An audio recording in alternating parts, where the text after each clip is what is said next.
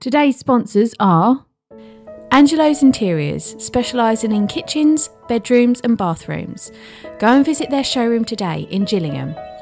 Their web address is angelosinteriors.com. And De Medici Associates, chartered structural and civil engineers. Based in the UK with a worldwide reach. Visit their website on demediciassociates.com. Welcome to the Cherrywood Podcast with me, Rachel Burridge. And the master of podcasts, Simon Burridge. Get the clapperboard, you say who you are, give it a clap, and then we're away. Give it the clap. We're here. Yeah. What's your name? Chris Harding. Says it on here. Fair enough. What do we do now? Put it back there. Put it down. And this is someone that's supposed to be good with his hands. Oh dear. Precision is key. Welcome to the Cherrywood Podcast. This is Why are you talking in that really? Hey, welcome to the Cherrywood Wow. Podcast. This is Chris Harding. Hello, Chris. Thank you. Very nice to be here. You're very nervous, aren't you? I do feel a bit nervous actually. Now, Chris because I'm Harding- concerned about what you're going to say. He's a magician, and I think I drew a little wand on your name and all, I think. Didn't You I? did. Yeah, which you never use. Do you know I sometimes do use a wand? Oh, do you really? Now and again. Let's not go there yet. Oh, here we go. You know nothing about the podcast because apparently I didn't want to be influenced by it beforehand. I wanted to be surprised. That's what you said, wasn't it? Yeah, I said that I wanted to not be aware of any questions. You might do stock questions, yeah. We don't have stock questions, really. We just make up as we We don't go. have stock questions. So Right. that falls off the wall. Okay. And if you get the time nearest than anyone else this year, you will get £100 to a charity of your choice. A charity? Yeah. Okay. What do I... You were gutted when I said charity, weren't you? £100. £100? Oh, hello. It's just worth the drive. Cancel 2 gigs. When you say the time, do you mean the time since we started or the time Clap. it is? You say a time, it's going to go 10 minutes from now. Okay. All right, so you do whatever you want to do. How long do you think it will last? From now, from when you clap your hands. Oh, you want me to guess now? Yes. I've already had enough. Should have got I'm Paul Daniels. exhausted. I am physically exhausted. I'm mentally exhausted. 10 minutes. From, you're going to clap or? Oh, right, from now. That's what I said. Did you say 10 minutes because I said 10 minutes? Yeah, I think I was influenced. Yeah. Right, I okay. don't know. What was that noise? That's me fiddling. Sorry, that's me. Oh, right. Sorry. It went straight through my mic. Sorry, he's got, for people just listening, Tick. the cue ball is next to the black. No, for people just listening, he plays with cards a lot. I think he has to because he's a magician. And he did a little like he did. I did. It was a fun sound. Don't mean he wasn't clearing his throat. He was doing that with the cards, which is going to be annoying to you guys throughout the whole episode. I might put them down in a minute. You build like a house of cards with them. Yeah, I do that? often. Yeah, if I've got nothing else to do, and I feel like life is slipping away. If there's no televised snooker on, I'll build a house of cards. What a question! You might as well go, what is your favourite colour? Do you know David Copperfield? I'm going to leave now. Anyway, Chris, we've known you for a while now, haven't we? Yeah. How long is it? So I thought you were called. probably got to know you the year before we won our first award, which was 2014. Sort of mentioned the award straight away there, didn't you? So what a link. Every time it's like mention the You award. get it up and go. Yeah, wasn't it then? I met you at a wedding fair. You came over. Did I? No, not a wedding fair. I think it was at a wedding. I want to say it was at the Orangery. And you came over and said, I'm Simon, I'm doing some filming today. Can I film you? And it was sort of, I thought, who is this guy? And this is yeah. Can I film you? Is he part of the wedding? He's just some fucking geezer. And you came over and I think it was there because for a long time I thought you were called Cherrywood Promotions. Everyone thinks a Cherry Tree Productions. Yep. The reason it's Cherrywood, that was the road I lived on. Which is coincidental because I used to live in Cherrywood Rise as well when I met you. Okay. I used to live in Ashford. So you can tell the difference in class. Cherrywood Rise, mine was Cherrywood Close. Drive. Oh, Cherrywood Drive, yeah. Yeah. Different Cherrywoods for different Yeah. types of people. Different standards. What am I saying? People what you're go, saying. who is this idiot? So you've been a magician. You've been a magician. Easy for you to say. You've been a magician. I'll do that again. For your whole life, haven't you? Yeah. Have you ever had another job before that? No, I have no other skills. No, I think I was one of those kids. I got to like 5 years old, realised I didn't like playing outside. I wasn't good at sport. So I became, magic was the sort of the thing that kids do, or the cool kids. This is pre-internet though as well, so it's before the YouTube generation. Masturbation. 5 or 6, you know. I think it's probably because I'm old, a bit younger than you, aren't I? So I was born like oh my god, we just been talking late about 80s, early 90s. He's 38. Everyone, Oh, that's all right. 38. Yeah. Yeah. That's all right. It's like Yeah, she would. If you're 36, definitely not. 42, out. What about 50, Rach? Nah, sorry, 50's the cut-off. Okay. You're 50 You're lost. this year. Yeah. I remember being like young, and you think about people of 50 as being like well old, but you don't seem well old That's now anyway. because I'm a mental age of about a 16-year-old. Well, I met you. I couldn't place an age on you, so I think it's because you've got a slightly Flathead? childlike approach to things. I have. Juvenile is the word. What's the point in being straight and what? Straight. What's the point in? It's just turning into therapy, isn't it? It's like I always burp in this podcast. I'm so sorry. What's the point in being serious in life when you can just have a laugh for your life? Well, you can still get on, you still work, still have fun. yeah. But what's Especially what you do. I suppose especially what you both do. If you take yourself too seriously in it, then you're kind of setting yourself up for a bit of a fall, aren't you?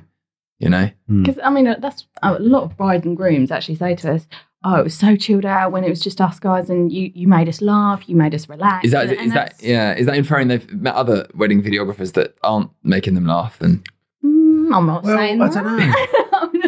I just think their experiences when they were kids at weddings, you know. Do you know what? I get that. Auntie's wedding and stuff, and they see a photographer going, right, all you move, you get all close together, and they don't experience the one-to-one with photographer or videographer when they're at another wedding. Yeah, so they're not. But I get They're that. not used to the intimate side of it. Yeah, it's lack of familiarity because I mean, we've done lots of wedding fairs together. I mean, I get the thing sometimes people, but you'll get, it's normally their opening line. It's normally like a mother of the bride or groom comes up and goes, I hate magicians. And you think, why are you stopping him? That's our opening gambit. I hate magicians. I hate magic. Great. Do you want to see a couple of tricks, you know? Just really feeling really on a high, standing in front of like a banner with all of my face full of magic. She's just going to hate everything about this. But, you know, I've got the brochure in my hand. Show me why it's this much. I'm surprised he hasn't brought, okay. I'm surprised he hasn't brought the Katy Perry picture with it. Yeah, we could put that out there as We well. could put it on the wall for you. Well, Because usually behind you, wherever you walk, is a Katy. I think you wear some sort of harness with that picture behind you. Right, okay. Behind you with So, Katy Perry. It's interesting. So that was a gig. It was the same year as the wedding awards, and I remember doing that gig, and I thought there was no photos there because it was like a private party. I thought if I don't get like a photo, no one's going to believe it, are they? And so is it a private party for Katy Perry? Because I'm going to keep mentioning her name because I'll get a lot of hits. Yeah, unless we start singing the songs, and then you might get like a copyright. Yeah, lawsuit now. That's Katy Perry. Yeah, it was at a venue in London called the House of Magic, run by a good friend of mine, the magician Simon Drake, and I used to work there all the time. And he phoned me up a week before and said he just had a call from my sister and they were coming over to do the X Factor. They wanted to do a private party there, just them, only about 15 people. And did I want to go and do it? And we did, and I did, and it was great. And she was really lovely. She was exactly what everyone that is like a fan of her wanted to be. Because sometimes you sort of come across famous people and they're a bit of a... Arthur? Yeah. I find the lower down the rung they are on the fame ladder, the worse they are. You know, Right. the very, very nice or the very, very... The people that are, I suppose, work very, very hard. You don't become as successful as Katy Perry by not working very, very hard and having a certain amount of talent as well. So the people that are at that level are generally very nice. But it's the people that kind of come through perhaps... I don't want to kind of be derogatory, like reality TV shows that tend to be a little bit... I don't know if they're there. It's like, why haven't you recognised me? I like nothing better than kind of pretend I don't know who they are. Because I often don't know who they are. It's probably the bitterness of not getting to the success that they want to be at, I imagine. Yeah, I guess Or so. some of them think that's how you've got to be if you're really Well, it's also successful. fame. It's fame without without talent, isn't it? It's fame without anything. It's fame just for being Oh, yeah. mouthy or, you know, I don't know, very open to kind of filming any aspect of your personal life, which is, you know, we'll watch it.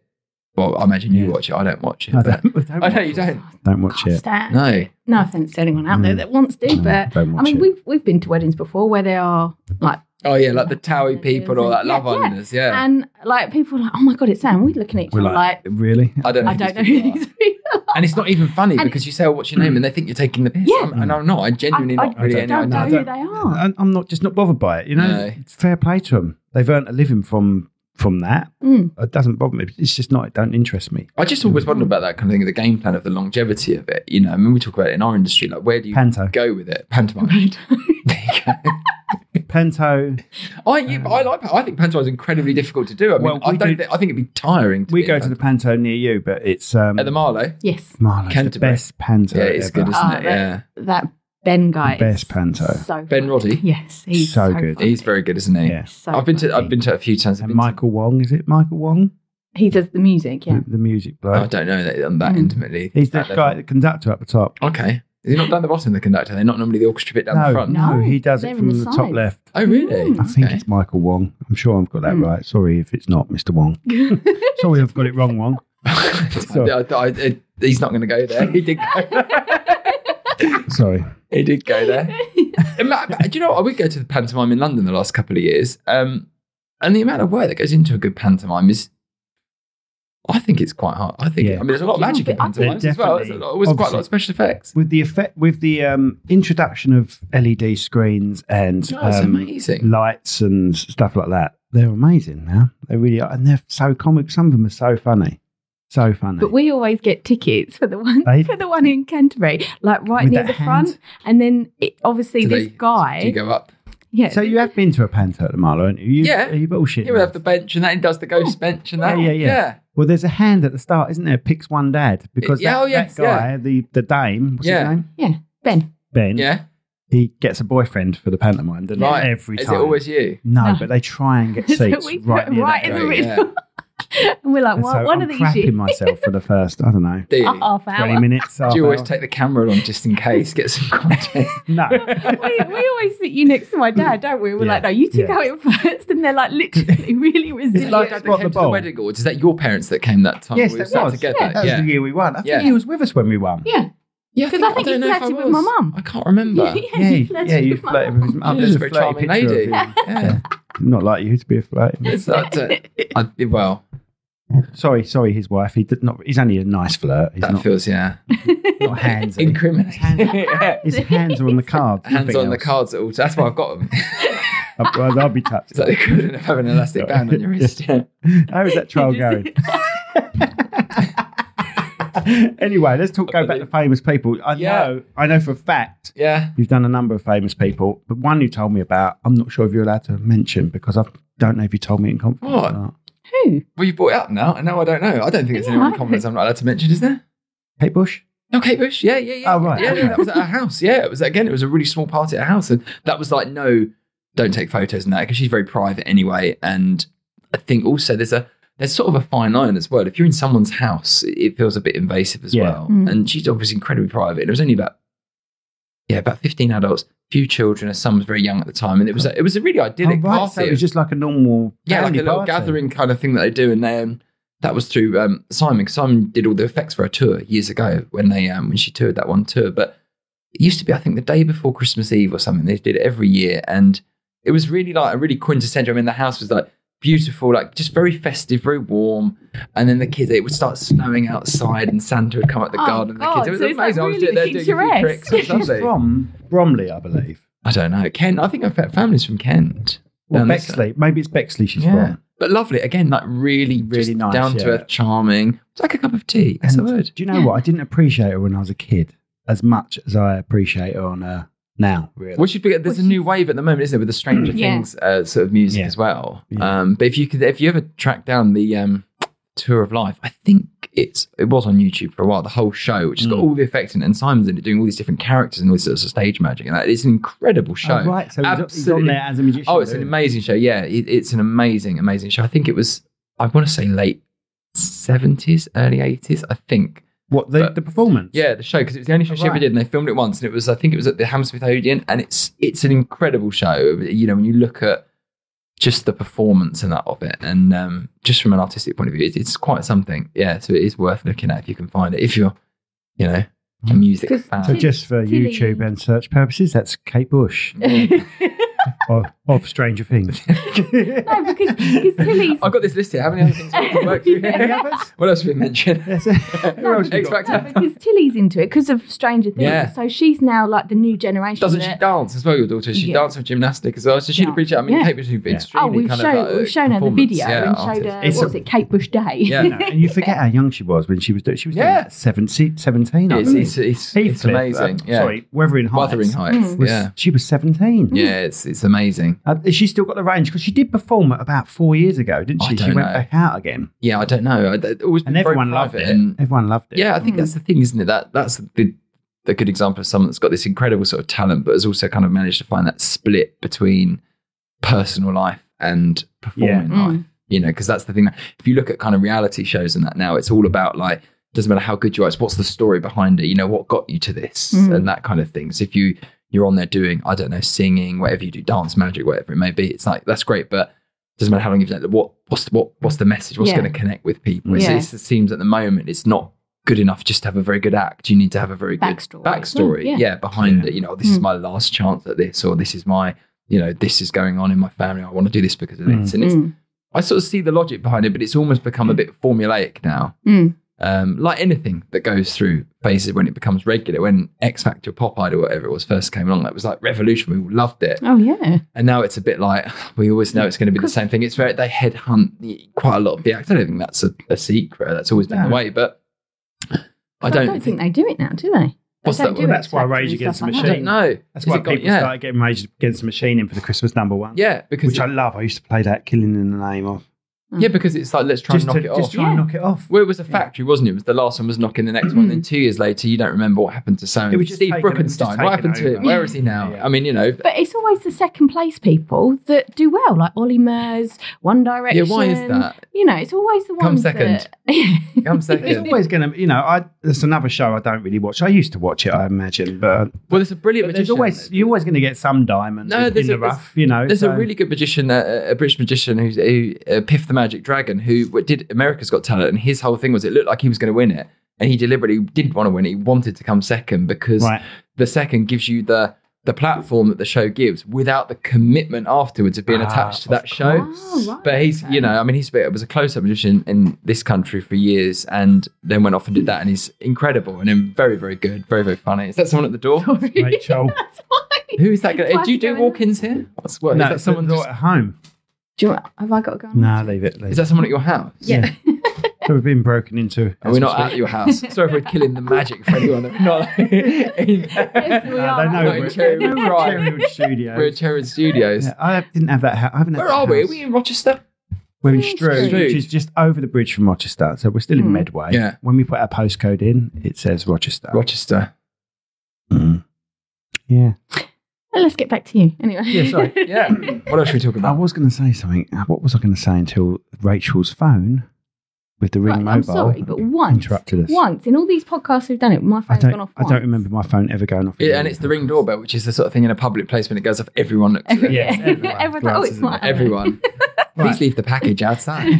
So you had would we say a year off, Chris? What, me? From magic? Yeah, I took a step back from kind of actively promoting and doing sort of wedding fairs. And I think after the COVID times and that, there was a lot of catch-up work, and I did lots and lots of weddings. And it marked about 20 years I've been doing it professionally, because I did it straight out of school. I remember the day I left school, finished A-levels, left school, had a gap year.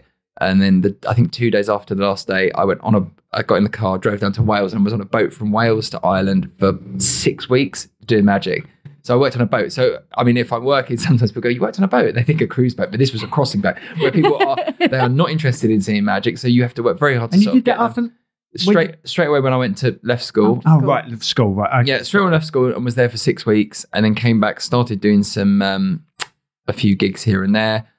I think I'd won the Magic Circle was like a young magician's kind of element of it, and I'd won the competition there. You were into Phantom as well, weren't you? And wasn't you dressed a bit Phantom of the Opera? No, that wasn't that. No, that wasn't that costume. No, that wasn't that. That was something I did afterwards. That was that was because we both love Phantom. Do you remember? God. We both had this sort of coming together. Yeah, over Phantom of the Opera. Well, no, it was text messages of love. It was to each other. We literally like quoting lyrics. We literally coming on to each other.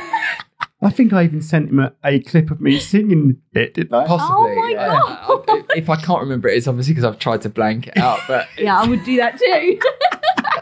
no, the magic circle thing was at a close-up competition. I'd done that when I was in my last year of school, and then I kind of went off, did this boat, and then started doing a few little kind of gigs when I came back. And the year gap year came went, so I never went to university, which I was going to go to have my place. And I was What was you going to study? Psychology and law, Right. Oxford Brookes. But I remember sort of coming home and saying to I think it was my mum, said, "Look, I don't think someone at the door." Just carry on. Don't I worry said about to her, "I Shut don't the think I'm going to go to university. I'm going to be a magician." And she said, "Oh, that sounds lovely." And I thought, "Oh gosh, that feels like a."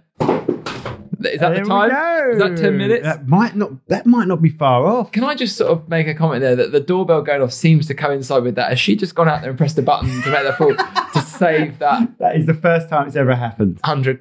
The first time it's ever happened. To save that 100 quid. We have someone, well, I mention this nearly every podcast. We have someone within 2 seconds away from when it fell off. Really? Mm. Who was that? She's getting a lot of press, this lady. Okay. Jenny Lynchfield, and she's a Toastmaster. She's celebrant. a Toastmaster, yeah, celebrant. And she was, I said last time when Rachel's replacement is here, Kelly, I said she was a Buddha. She went, no, she's not. She's a Buddhist. I went, oh, yeah. She's a Oh Buddhist. dear, a Buddha. Anyway, I don't know. That might not be far off for 10 minutes. No, I don't think so. I think we've been talking for longer than Okay, fair enough. That's probably 20 minutes. What time did we start? I have no idea. That's why I don't know. We don't want to say times because it destroys the It sort of timelessness. does, yeah, because no one knows when we filmed it. It's the mystery But there's of it. no windows in here either, are there? So this could be. But there's Like a a dungeon. window behind that curtain. I might start introducing people between those curtains. I was going to say, yeah, it could come out from behind like it. wrestling. So We give them wrestling entrance. you sort of start and then you open it up Yeah. and maybe they're standing there sort of- Pyrotechnics, yeah, smoke. or like half dressed, like as Get if they're not Raffin ready. with his bubble machine and smoke Yeah. machine. Do people still have bubble machines? Is that a thing? I've used a smoke machine in here. Why? For a scene. Okay. I What scene are played. you doing in here with us? Is I that when played- you're dressing up as Phantom and sort of walking out? Like, I played a then character filming it. once, and it was my flat. I played this character that collected urine in a Right. comedy. okay. It was good that you emphasised it was a comedy. Yeah, it was a comedy. Not like a kind of a And- mockumentary or drama. He had a party in here.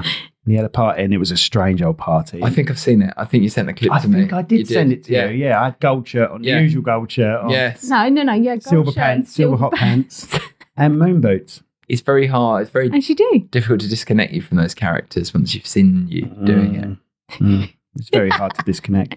You're very much a method actor. Yeah, method actor, yeah.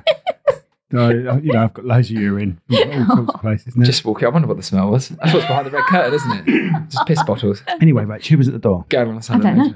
All right, well done. They Well left. done. Thank Oh, you. there's no one. They left. He reckons you've gone out there, pushed a button, and it's knocked the sign off. Did you know the sign fell off? Yes, when Oh, I right, came in, I okay. heard it. Okie doke. Right. Sorry, where are we again? We do drift off. I do apologise. I can't remember. I sort of lost interest 5 minutes in, but no, I'm joking. Fair enough. At least he's honest. No, I'm not really. What were we talking about? So you did your crossing. Yes, I did magic all the time. Yeah, done it ever since. So yeah, and I took a year. Yeah, I didn't take. I took about a year out of just sort of actively doing wedding fairs and kind of promotion and that, because I thought at 20 years I was getting a bit slightly burnt out, I guess. And I think there's always a danger that I think especially with close-up magic, every time you go to a group of people, it has to be like the first time and very fresh and very enthusiastic. And I think if ever you get to the point where you feel like you're kind of a bit not phoning in, I think it was just that volume of work post-COVID. And I thought, I just need to take a step back and just see, and also assess like where you're going with it, because your aspiration when you start is, I want to do so many gigs a month, I want to do 20, 30 gigs every month and that. And then you get to that point and you go, What's where next? does it go next? You know, it's kind of like, where do you just repeat, or how do you sustain your energy? So you take a step back and that, and then just kind of Reevaluate it. Yeah. I know. I feel like I'm like that same enthusiasm of 20 years, because it's all, I think with anything, it's always about like it's cliche, isn't it, to say it's not the destination, it's the journey or something. It's that climb towards it. You're kind of always aspiring. So like the wedding fair thing is like, you go and do it because you're trying to get the gigs and you want to kind of get busy in that. And it's quite exciting to kind of, I don't know, you come back to it and people think, oh, where have you been? I've not really been anywhere. I've still been, I think probably because I dipped out of the wedding scene a little bit rather than anything, which is where a lot of my kind of people that I know very well are in. But I think it's healthy to kind of have a mixture. I think I probably dipped into the wedding scene a bit too much. Sorry, you also helped your wife, who's got a couple of cosmetics. Yes, yeah. So Charmaine's business, the salons and that. very much. You've got 2 salons now? 2 salons, one in Ashford, just outside of Ashford, and one in Tenterden. What are they called? Beau Boutique salon, Beau Boutique. Beau Boutique. And they're really good. I mean, and that was just more of a kind of being the very geeky guy in the background. I do know that I'm not dipped my hand into sort of like offering beauty cosmetic treatments. I know you're having I know you're having Botox. Yeah. Do you want to see this card trick? Sort of me coming in, going, what's going on here? No, that was very. Did you used to do tricks for them? Something? No, I mean I've done. Of course, I sort of do when they do their kind of their open evenings and things like that. I'm there doing stuff, but it's really kind of the nerdy, businessy stuff behind the scenes, the accounts and stuff like that I was doing. Just because, again, it's always healthy, I think, when you do any kind of work for yourself, to look at different avenues. Like you do the weddings, you do this, you do other things, you do studio shoots and that. So we sort of look at that as a business. It's very different to being a solo performer, because the days now of being a performer, maybe having, I don't know, maybe a little agency where you have 10 or 15 people on your books, it's sort of gone, because everyone's got an iPhone, everyone's got contact everyone. So it's not like you can go to someone, well, I'm not free, but I can send you this person. They go, who's their name? And they tap them in, get them. And that's the thing. So you look at that as another business, because it's a business that's perhaps more scalable. Sorry, am I boring you? It's actually just told me that I'm interviewing you. Oh, okay. Intelligent. Good, because he's boring me so much I forgot who it was. Time to stand.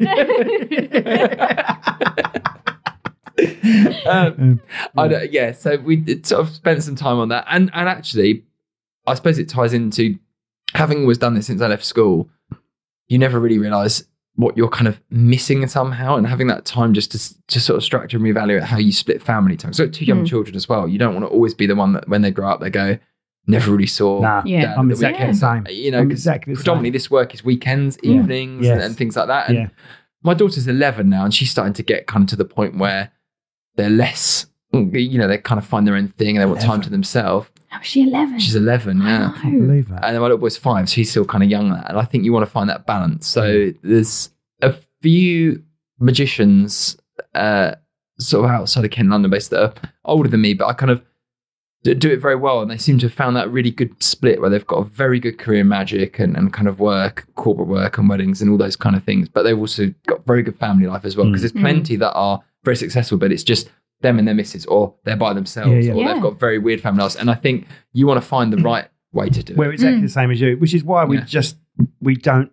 just do weddings, because we don't want to be every weekend. No, I think you've got to find that split. And like tonight, I mean, I'm doing tonight like a birthday, like a private party thing, a 50th birthday, which is always a good crowd up in, it's not far from here, like Bexley or something like that. Good evening thing, and it's a really nice big party, and it means like tomorrow you could be off, spend the day with the kids, have family night, because we used to have like, through the COVID, we were like doing like Friday night family film night, Disney Plus was out, it was cheap, you'd all sit down like. So you're going home and then back to Bexley? Yeah. Oh my. Now, some Americans listen to this and they're going to be thinking, oh, that must be hundreds and hundreds of miles. But to us, it's enough to pee me off. Yeah, no, it's enough to piss me off. Like we're talking about 70 miles, I suppose. 40 minutes here and then back up again. It's like they go shopping that distance. Well, that was the thing. And that's something that I find as you sort of get older, and that, like when I was younger, I'd be if I was doing a gig in the evening, I would want to be at home where I couldn't think about anything else. I was just thinking about that. But now I think, well, I come here, go back, pick up the kids, we'll have dinner, and then you go out and do the gig in the evening. You kind of find that, but you sort of grow into that a little bit. And I think it's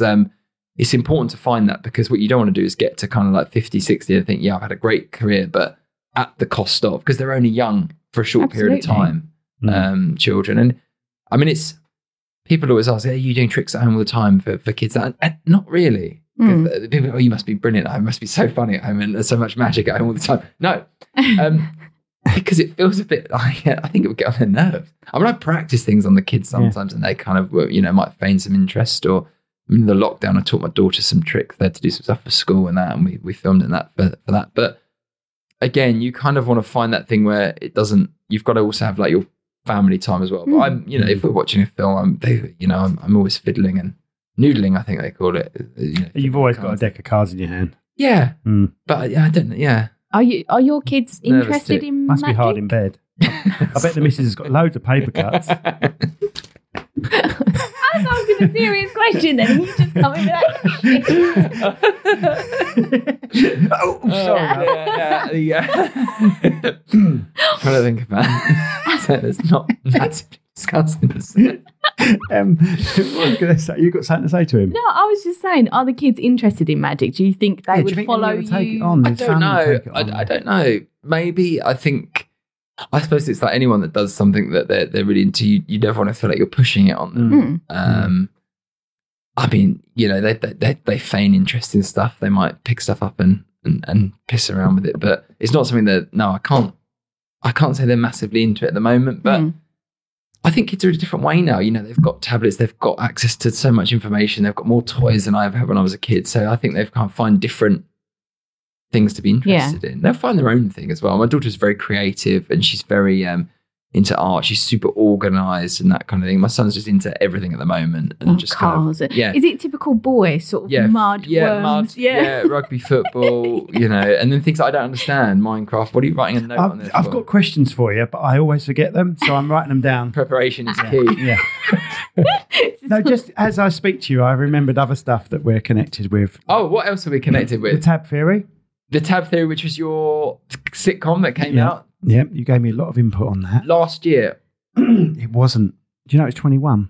Was it? But was it in the COVID time? Because you did like a launch party. Shot it in COVID. Yeah, we filmed it. You come and did the magic for us. When was that? After it? 2021. Yeah, there was a lady there actually. I think she was the wife of one of the people in it. And I said to her, I'm doing some magic. She said, I hate magic. And I did some magic for her. And she said, I quite like you. And I think, do you know, that's interesting because I think if you're coming up against people that are like that, you go, well why? Why do people not like magic? That's what's moving me on to it. It's not just the magic, it's your personality as well. But no one's actually going to say to us, I hate videographers, are they? It's a bit No, they are. I hate being filmed. I remember there was a guy that did wedding photo booths and I remember him really well. And I can't remember his name now. And they just did photo booths and it was down at the Grasshopper at Western. A lady came around, I was next to her at this wedding fair. Grasshopper. And a girl came round and he said, this woman came and he put her in it, and did all the photos, and that was really big and up to her. And she had all the photos that came out. He says the pictures, what do you think? She said, I hate having my photo taken. And walked out.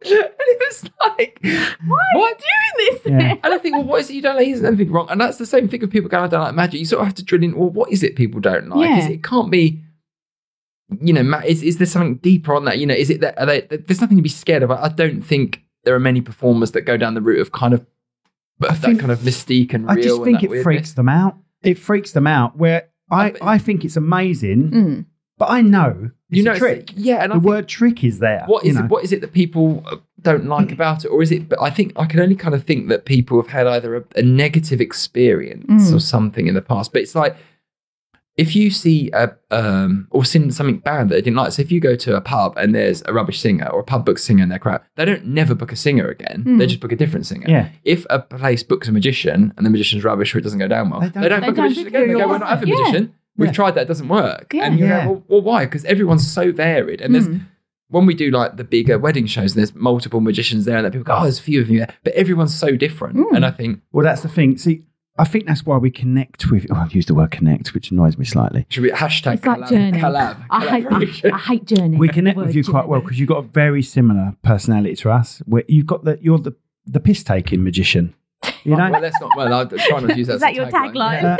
I think you should be called the piss take. You have a laugh with the people you're doing. I think you just don't take yourself too seriously. I've seen some very nervous magicians. They're nervous with the crowd. They're very good at what they do, but they're nervous around the crowd. Well, you're not. You just have a laugh with them. Do you know what I think that comes down to? Is it's that real fine line with magic where if you take it very seriously or you're putting across in a way that you're trying to portray that you've got some kind of skill or power in your ability, yes. There is always that element. If something goes right, isn't someone going to go, wasn't it just like a trick or something? Or if it, if they catch you or something goes wrong or you drop a card or something, people will go, and then the whole illusion around it's shattered. Whereas if you don't go in with that approach, then there's no nerves of that. And it's... I have filmed you where it's gone wrong. I filmed you where a cup's gone over and the large fruit it's already there. Far too early. But it still looked like magic. It looked like you meant to, the way you did it looked like you were meant to do it. So there's a really, really good magician. There's a good theory out there. There's an American magician, probably the best close-up magician in the world. And he talks about this idea of we think we know what people want to see. We think we want to go out there and they want them to be fooled and they want to be fooled and they want to be wild. They don't. They want people, especially British people, they want to catch you out and they were like, if you go up to them and you're very smooth and you're like, hello, good evening, and you're very suave and hello, ladies and gentlemen, all this, they'll go, the guy will think he's peacocking for my wife. I don't like him. He's smarmy. I'm going to try and catch this guy. I'm going to be... If you go up there and you're a little bit awkward, or you're kind of chatty and a bit fun or friendly, they'll feel a bit comfortable. And you kind of, I did this thing for a long time where I sort of used to wear a suit with a waistcoat that didn't match. And people thought, is it a fashion statement? It wasn't. It was deliberate. I think if there's something slightly off about you, they go, I can handle it. There's nothing wrong, but they feel like I can handle this guy. I feel like you can, Because we used to take the piss out of your suits all the time, didn't Absolutely, we? yeah. Which is another confidence building. Every time I went to a shop with a dodgy suit in, like a Doctor Who type suit, I would send you it. When I would send you, here we go. Here's one for you, Chris. This is my thing for years. I mean, this is back before I knew you. This is I used to wear, I found it in Baron John, which is a shop that's no longer there at the designer outlet in Asheville. I found 2 linen suits, which is daring as it is, but your late teens, early 20s, no different. And there were 2 there. And I went in, the guy in there, he was about mid-50s. Oh, you're not your age, but sorry. He was ultra trendy, but a guy that had all a bit of a geezer, but a guy that's sort of deliberately dressing quite young. He's in this trendy gear, and he told me I looked great in them, so I obviously believed him.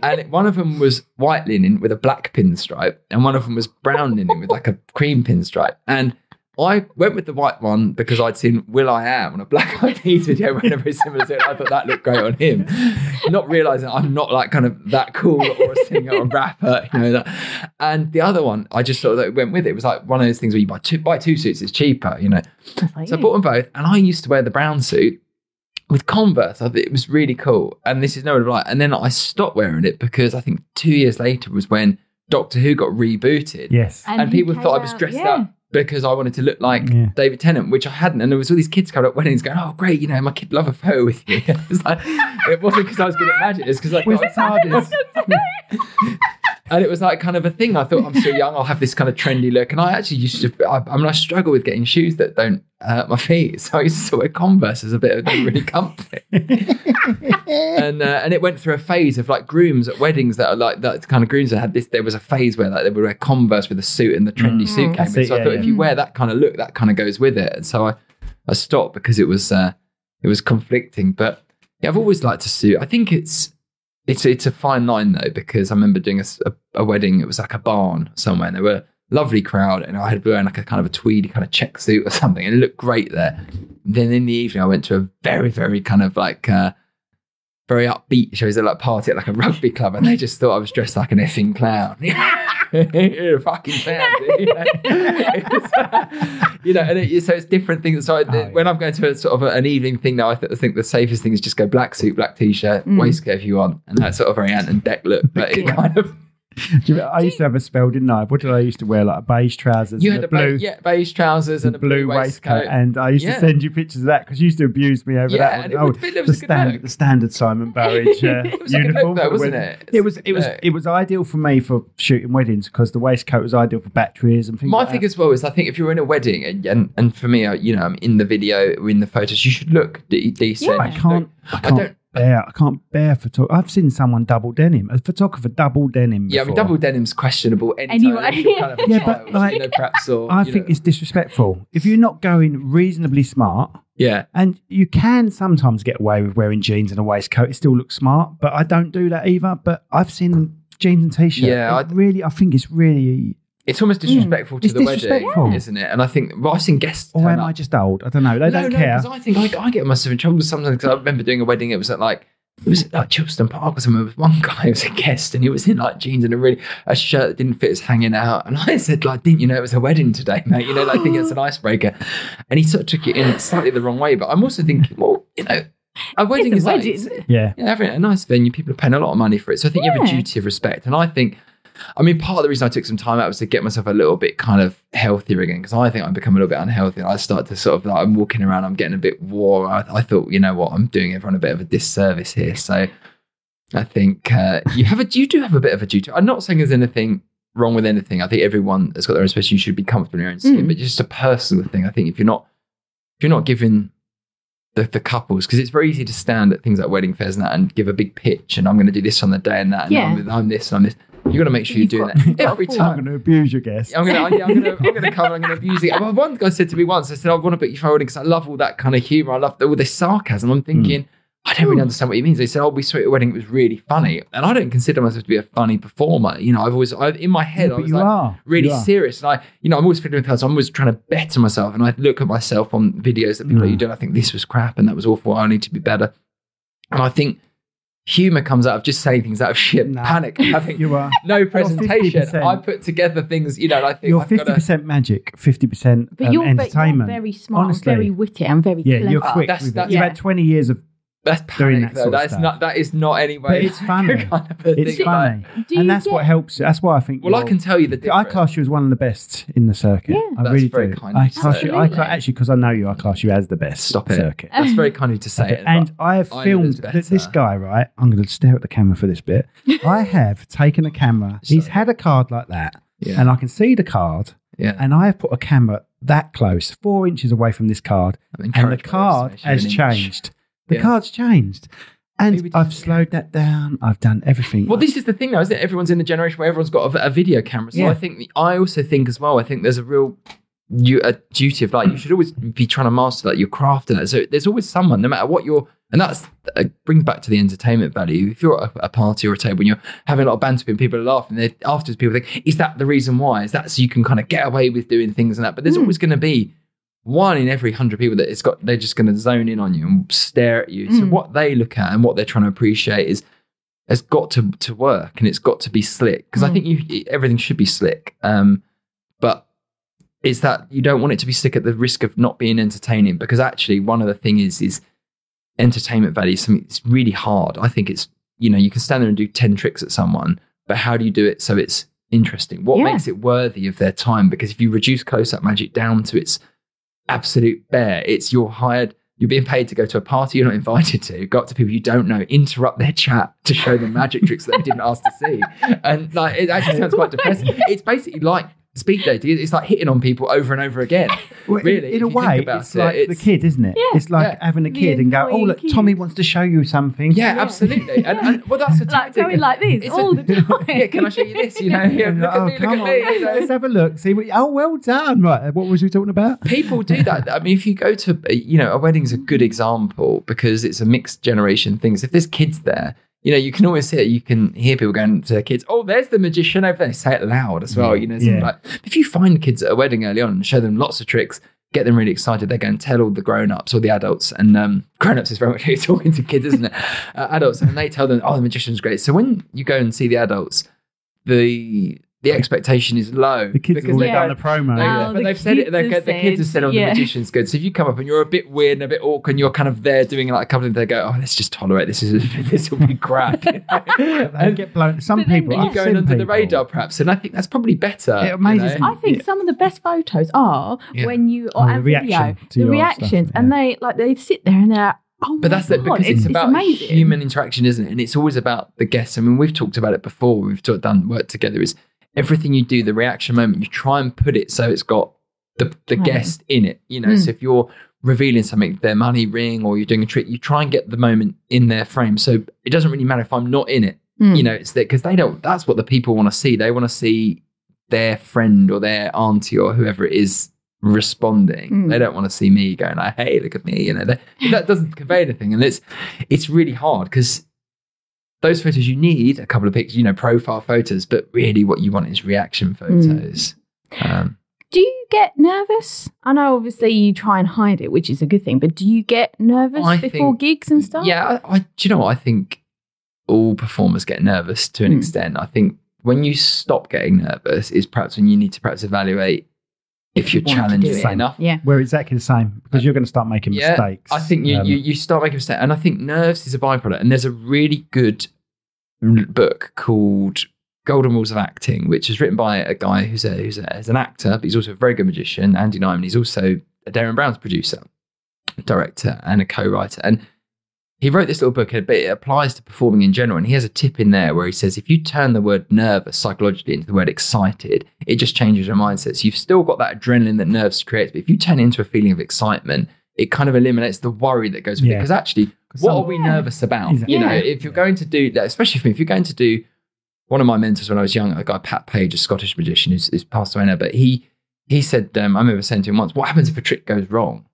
And he said in Scottish kind of way, I said, but you're not, Hart said, you're not saving lives. If a trick is wrong, you just do another one. You don't get shot. Yeah. No, you wake up in the morning, okay, you're going to feel a bit, it's ego more than anything. I think with magic, it's like, oh God, I'm nervous because if I muck this up or if I'm doing something in front of magicians, muck it up, it's ego. Perhaps you lick your wounds a bit and move on. But I don't think in the grander scheme of things, you should have. But if you don't get nervous, then perhaps I don't know. Arrogance is the wrong word, but cocky? You don't want to. Cocky, perhaps a little bit. I don't know, but I think feeling nervous is a good thing. I actually think it's something that shouldn't put people off performing, because if you are nervous, it means you probably care about what you're doing. And it gives you that bit of adrenaline as well. Yeah, I'm going to go here. I'm thinking, God, what am I going to talk about? I've got nothing interesting to say. What we're going to speak about. There's always a good nervous, but then there's that too nervous, person. Yeah, absolutely. There's always those tips of what you can do to eliminate stage fright and all those things of quick breathing beforehand and pushing the wall and all those little things that the performers do backstage. But I think if you're comfortable in what you're doing, if you've rehearsed what you're doing, it's different, I suppose, if you're going into film, like if you're worried about filming a wedding or say, if you've got that nerve, because I suppose for you, it's the duty of kind of thinking, I've got one shot at this. It's not going to happen. That's all the nerves. Yeah. And I don't really get nervous. I get worried. Worried perhaps is the thing. I'm worried about, I'm just worried that I've prepared myself. I need to be prepared. It's not really a worry. I don't get nervous on stage when I'm playing guitar. No. And I've played a couple of thousand people. It doesn't bother me that much, because who remembers if a bass player plays a wrong note? Well, this is I just laugh it off. Yeah. Do you know what I mean? It's got to a point before where I've gone to do a bass solo and completely ballsed it up. Yep. And you've had to start again. I just laughed. I just turned it in. I just went do do do do do do. I just turned it into a joke, and no one's gone away going, "Did you see that bass player mess that up?" Yeah, because they don't care. No. Do you know what? The most important thing to say to someone is you're just not important enough. Well, do you know what? You're just not important enough in people's lives for them to give a crap if you've made a mistake. There's a really good book, actually. It's about entertainment. It's called Directors. The subtitle's Directors' Notes for Magicians. It's written for magicians, but it talks about nerves in there. And he said the big secret about what you're doing is that, and it's 3 words, is they don't care. Actually, you go up to a group of people, there's this thing about how do you interrupt a group of people at a wedding, and what do you got? Look, the worst case scenario is you go up to someone doing some magic for the wedding, and that, so they've got to be in a really bad mood if they say, look, bugger off. And that's it. I had it once. I tell you, when I was younger, I used to do a lot of weddings down in the weddings used to be very different to what they are now. It used to be kind of church registry office, then a very large hall with 100, 150 people in, and there wasn't really the market there is now, especially in Kent, of barns and these structures and these, format. It's certainly not where I was, but, because no experience, then you're just doing whatever gigs. But I remember going up to a table with people at this wedding, and I said, the guy was clearly drunk. And I went up to the table and I said, I used to be kind of a bit nerdy and a bit awkward, or more so than I am now. I go, oh, this is magic. And he said, if you're a film magician, why don't you fuck off? And I didn't know, it sort of threw me a bit, and I was kind of, oh shit, what do you do? So I kind of just sort of walked away, and I thought, I'm not having this from this guy, and I went to the next table and did everything I could, like all the A material, got them really excited, and someone came up to the buyer, like sort of a bit later on, and said, oh, sorry about him, he's always a bit of a pain, he does that all the time, and would you come back over and that? And I said, and I thought, God, I felt a bit kind of it threw me. I said, maybe if I get time at the end. But I thought, this guy's an arsehole as well. Yeah, by that time, I was annoyed. I was pissed off because he'd done that. And I did go back over, and he turned out to be a really great punter. But it was, if you get someone very, very seriously that kind of really doesn't want to see you, or you get someone who goes, I really don't like magic, show them. I think the worst thing you can do is go, no, I'm going to spend the next 10 minutes trying to convert you and make you love it, because that's just going to piss them off even more. And you'll become there's a really lovely thing of, actually, sometimes you forget when you do it all the time. There's people that have never seen magic before live, and for some people it might be the last time they see it as well. So it's, for some people it's the first time, some people it's the last time. Some people might see it over and over again, but you kind of make it, that's potentially why there's people out there that go, I hate magicians, because it's just a negative experience. I think they just can't comprehend what's happened in front of them. Or why, maybe. And it freaks them out. It freaks them out. Yeah. They get, when we film your stuff, and we film other magicians, obviously, when we film all of you guys, we watch the situation, the women are like, oh my God. The men are like, nah. Yeah. But the men the common response of a bloke is no way. Nah. Yeah. No, I can't. My brain can't handle what I've just seen. You then get the men that literally watch every tiny bit. Aspect of what you're doing. Like, oh, I'm going to trick him out. And it's the alpha male, isn't it? And it's that dynamic. And the group psychology dynamic is then to try and get that guy in, on your side as soon as possible. So, you know, if you get pretty good at spotting that person. So the best thing you can do is make that guy your ally. Yes. You know, so you might be doing a routine with cards, and at some point I'll sneak the card to him, and I'll consciously put it in his part, and then he becomes the focus. Yes. And then weirdly, then he plays with that the whole time. They're going, he was in, I don't know, mate. You know, mate. It feels like he's part of it, and now he's kind of on your side. And that's a really good idea. You find rather than him trying to find exactly what you're up to, you just bring him in. Make him part of it. And I think for me, the more you can give the moment over to someone else, the better. You know, I've been working on some stuff recently, you know, where I keep getting asked to these very small kind of gigs where there's like 10, 15 people for like a dinner or something. And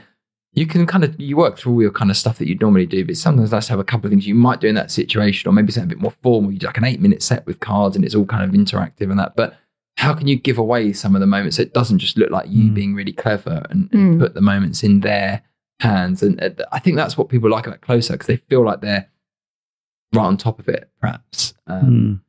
Have you ever fucked up big time and thought, I'm actually going to have to come clean here and say I've messed up? Or do you just carry on? I think you just, there's definitely times, and I think you just kind of move on. I mean, I've cut open kiwis before and there's not been any money inside. And, so I have a routine I do that, you know, the big climaxes, I put sort of borrow a note at the beginning, and it, you know, I do it and then I kind of change it. And they sign it, don't they? They sign it, and they say where they're going on holiday, and it changes the currency and all these different things. And I go on and crack on with other tricks and that. And then the big climax at the end is like, you know, there's this thing that's been like a keyword that's been in that I've to get them to put in a pocket, or it's in on the table under the cup, that kind of trick. And the big finale is cut it open. They cut it open. I said, what would you made sense inside? And they sort of say, yeah, I'd be amazed if it was in there. It's always when someone says, God, if it's inside there, I'm not going to believe it. And that's always the times when something's gone slightly wrong. They've cut it open. They've gone, it's not inside there. And then if you ever watch, you feel like there's panic on my face because I bet they think that's a part of the trick. Yeah, and they think, fuck, his acting's amazing. Like, you know, because you know when you see magicians, they do this thing of going like, is this your card? And you go, no, and they try and act, oh really? You know, they know it's not your card, and they're kind of acting really. And this look of panic where they go, God, this guy's really realistic. This really looks like, you know, it's gone wrong. And it's a panic moment. But then what can you do? You just kind of have to carry on. And there's been times where, what else has happened before? I've done I remember a long time ago in Canterbury, it was a really like one of those sort of country pubs. I was doing a magic evening. There was a stone floor. I was a couple of women. I was doing the wine bottle trick through the table, and I did the trick. They had a big reaction, and as I came to bring the bottle up to show, I dropped the bottle and it just smashed on the floor. And it looked like I'd just done that, and it just gone straight to the table and just smashed on the floor. I just sort of let it happen. It was... I bet they were clapping. There was glass everywhere. They were like... And they went, was that not supposed to happen? I was like, no. And I do this. Yeah, I mean, but what you know, what that's the only trick I know is the bottle one. What can you do about it? Do you have to think quick sometimes? And think, shit, this has gone wrong. All the time. And I think you have to you steer it in a way that just kind of try and bring it round. Or, I mean, if you've made a balls out mistake, or something's really not worked out, or someone's responded really badly, or something's gone, or you're getting into a bit of a weird situation with someone, the best thing you can do is kind of, I think, just stop and kind of start again or move on. Or you just move on. You know, what you know, what's the worst thing that's happened? You can't find their card. I mean, what are they going to do? I've seen it. What you do is you move on so quick that they've literally forgotten what's and then do about 20 other tricks. So they're so far along the line, they just go, I don't remember what happened anyway. I feel a bit kind of... Can you do me a favor? I don't think Chris is quite in that shot fully, is he? It's deliberate. Can you move him over slightly? You can just twist... come this way, Chris. Come this way. Shall I just move in? Come this way. So do you half hour in. He's got I think you gradually settled and drifted out as you were talking. I floated out. Yeah. Mate, one of his tricks.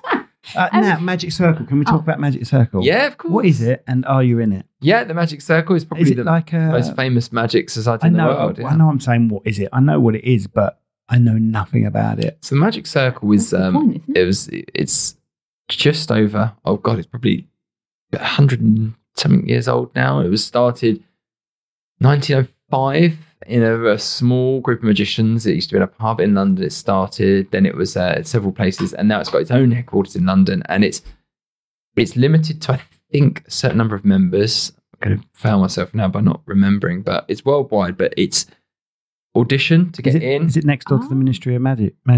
What's the Ministry of Magic? It's in Harry Potter. No, it's not. It's sort of around Euston, and it's an amazing building. I mean, it's got a full museum there. Lots of very famous magic props are in there. Big, huge libraries, a theatre, club room, and it's I'd say fairly exclusive. I mean, it's certainly got a great moral code in the way it upholds the art of magic, and it's by audition to get in, so you have to perform. That's what I was going to ask. How'd you get in? Yeah, you perform an 8-minute act in front of a group of magicians, and I think they invite people in now to sort of watch it. Do the old thumb trick. Can I get in? 8 minutes of that. Progress to the finger. 8 minutes of that, just standing there. Is he doing a trick or is he having a nervous breakdown? Got your nose. Although, you say that, and one of the things that people always love, I have this little midget hand that comes out. You've shown me it. It freaks me out. It doesn't freak me out. It's for no reason at all. People go, what was that? And it's like, I say, I do that quite a lot. It's, he has his little hand appears, and you've seen it. Tiny little hand comes out of his head. For no reason. Ridiculous. Haven't you got one that swears as well? I did have for a long time. Yeah. I thought it was a bit too... I loved it. A bit too obvious. I loved it. So the Magic Circle, it's a very... it's an amazing thing to be part of. It's a magic club at heart, but it's got obviously, the high values. There's lectures there all the time, shows, and it's nice. I mean, I think it's prestigious as well. So it does carry prestige. People still ask about it. I mean, it's still very famous. I mean, back in the 90s when Paul Daniels was on telly all the time, he used to mention it all the time in his shows and that on the TV shows. So people know about it. And I think it does and should carry a bit of prestige to it. And I think it's a good measure of ability. And it also pushes you out of your comfort zone, because stand up in front of peers and other magicians to do an act is challenging. But I joined it when I was young. I joined you have to be 18. Okay. Well, I joined it when I was there's a young magicians club element of it, which was you could join before you were 18, which was on a similar format. So I did that, and that was when I was in that. They used to do a kind of a convention day with a close-up magic competition. That was the competition I won. They gave me a little bit of a springboard to go out and sort of promote myself at gigs when I was young. There's rules though, aren't they? Rules about not disclosing secrets and things, which is that why Stephen Mulhern? Some people might not even realise that Stephen Mulhern was a magician. Yeah, Stephen Mulhern was so Stephen Mulhern actually, when I did the competition when I was 17, we did the kind of the heats round, and then I got into the final and won it. But on the final thing, was the guy that was the judge, and he did like some little kind of pep talks and give direction on your act. So he was the one that kind of gave me some directions back then. He's not much older than you though, is he? Is he similar age to me? Was he 45 now? I don't know, but he was a really good magician. Quick Trick Show, which was on ITV, which he fronted, was brilliant. And now he's kind of transitioned into being a presenter. He's a really good presenter. Really good presenter. And that comes out of... But didn't he get kicked out of the Magic Circle for showing something? I don't know if he did. Was that to do with the Quick Trick? Because the Quick Trick Show was an ITV Kids TV show, which they taught magic tricks on. So it could... Maybe that's the reason. All I know is he was kicked out of the Magic Circle. Again, I don't know what for. That's what the club kind of denotes as the rules, is that you won't do that. So although, I mean, there's a big thing in YouTube at the moment of people doing tricks, videos and showing how tricks are done, and for this kind of getting hits and views and ratings. Do you see some of them and think, that's not how it's meant to be done? Yeah, and you sort of think, well, why, what is that? But it's weird. It's like years ago, there was the Masked Magician on ITV sort of showing how tricks were done and how illusions work. And I mean, there's a big uproar at the time, but no one remembers it now. People don't know. And I think I don't think it's going to affect your trade. No, I don't think so. Because I think if you are just someone that relying on the trick and the secret, then perhaps it does. But I think the whole big thing that you get into them when you do it is you think the trick is really secondary.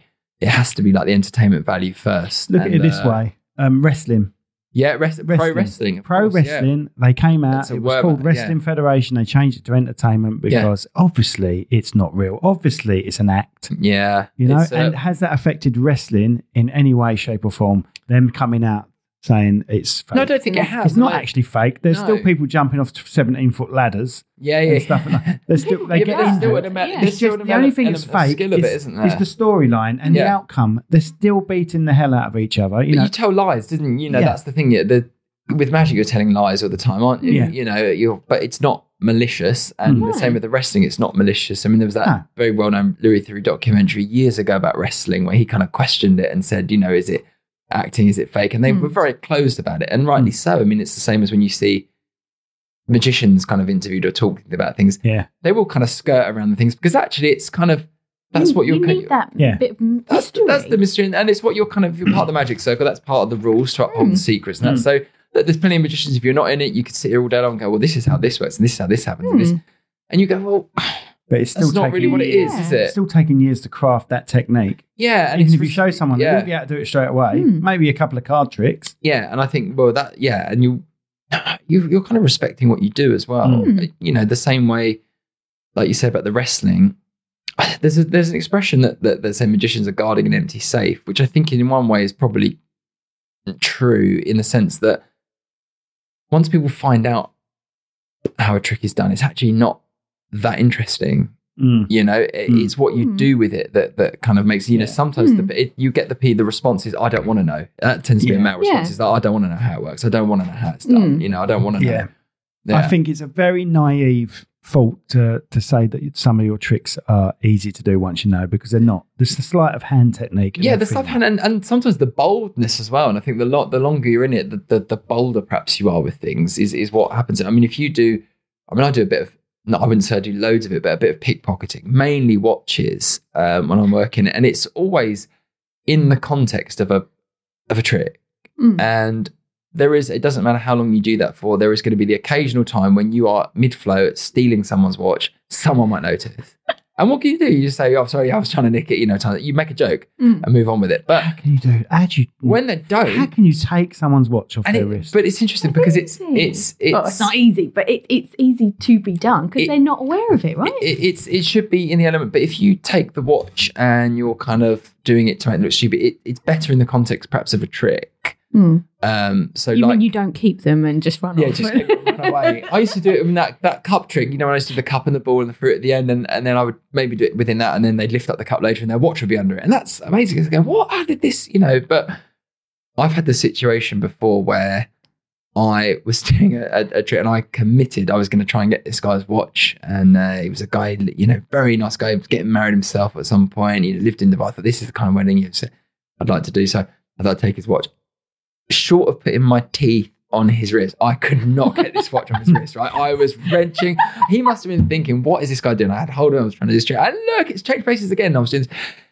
And I got it eventually. I was sweating. And I got it, right? And I thought, right, he's done this thing now where perhaps he must know, but he's not going to say anything. He's going to kind of instantly, he's going to play along, right? Yeah. So I've gone through the rest of my act, and at the end is this little kicker finale I've said, I've got myself on the other side of the table, so I'm not, and I said to him, I can't remember how I used to reveal it, but I pulled it out and I said, and this is your watch. And he was like clapping and cheering. I thought, brilliant, what a punter, what a great guy. Yeah, what a great helping you out. And I went off and I thought, I'll go drink water. I went, and he came over to the bar just afterwards, and I thought, this is where he's going to come over and have that little chat. Yeah, I knew, I felt it, you know.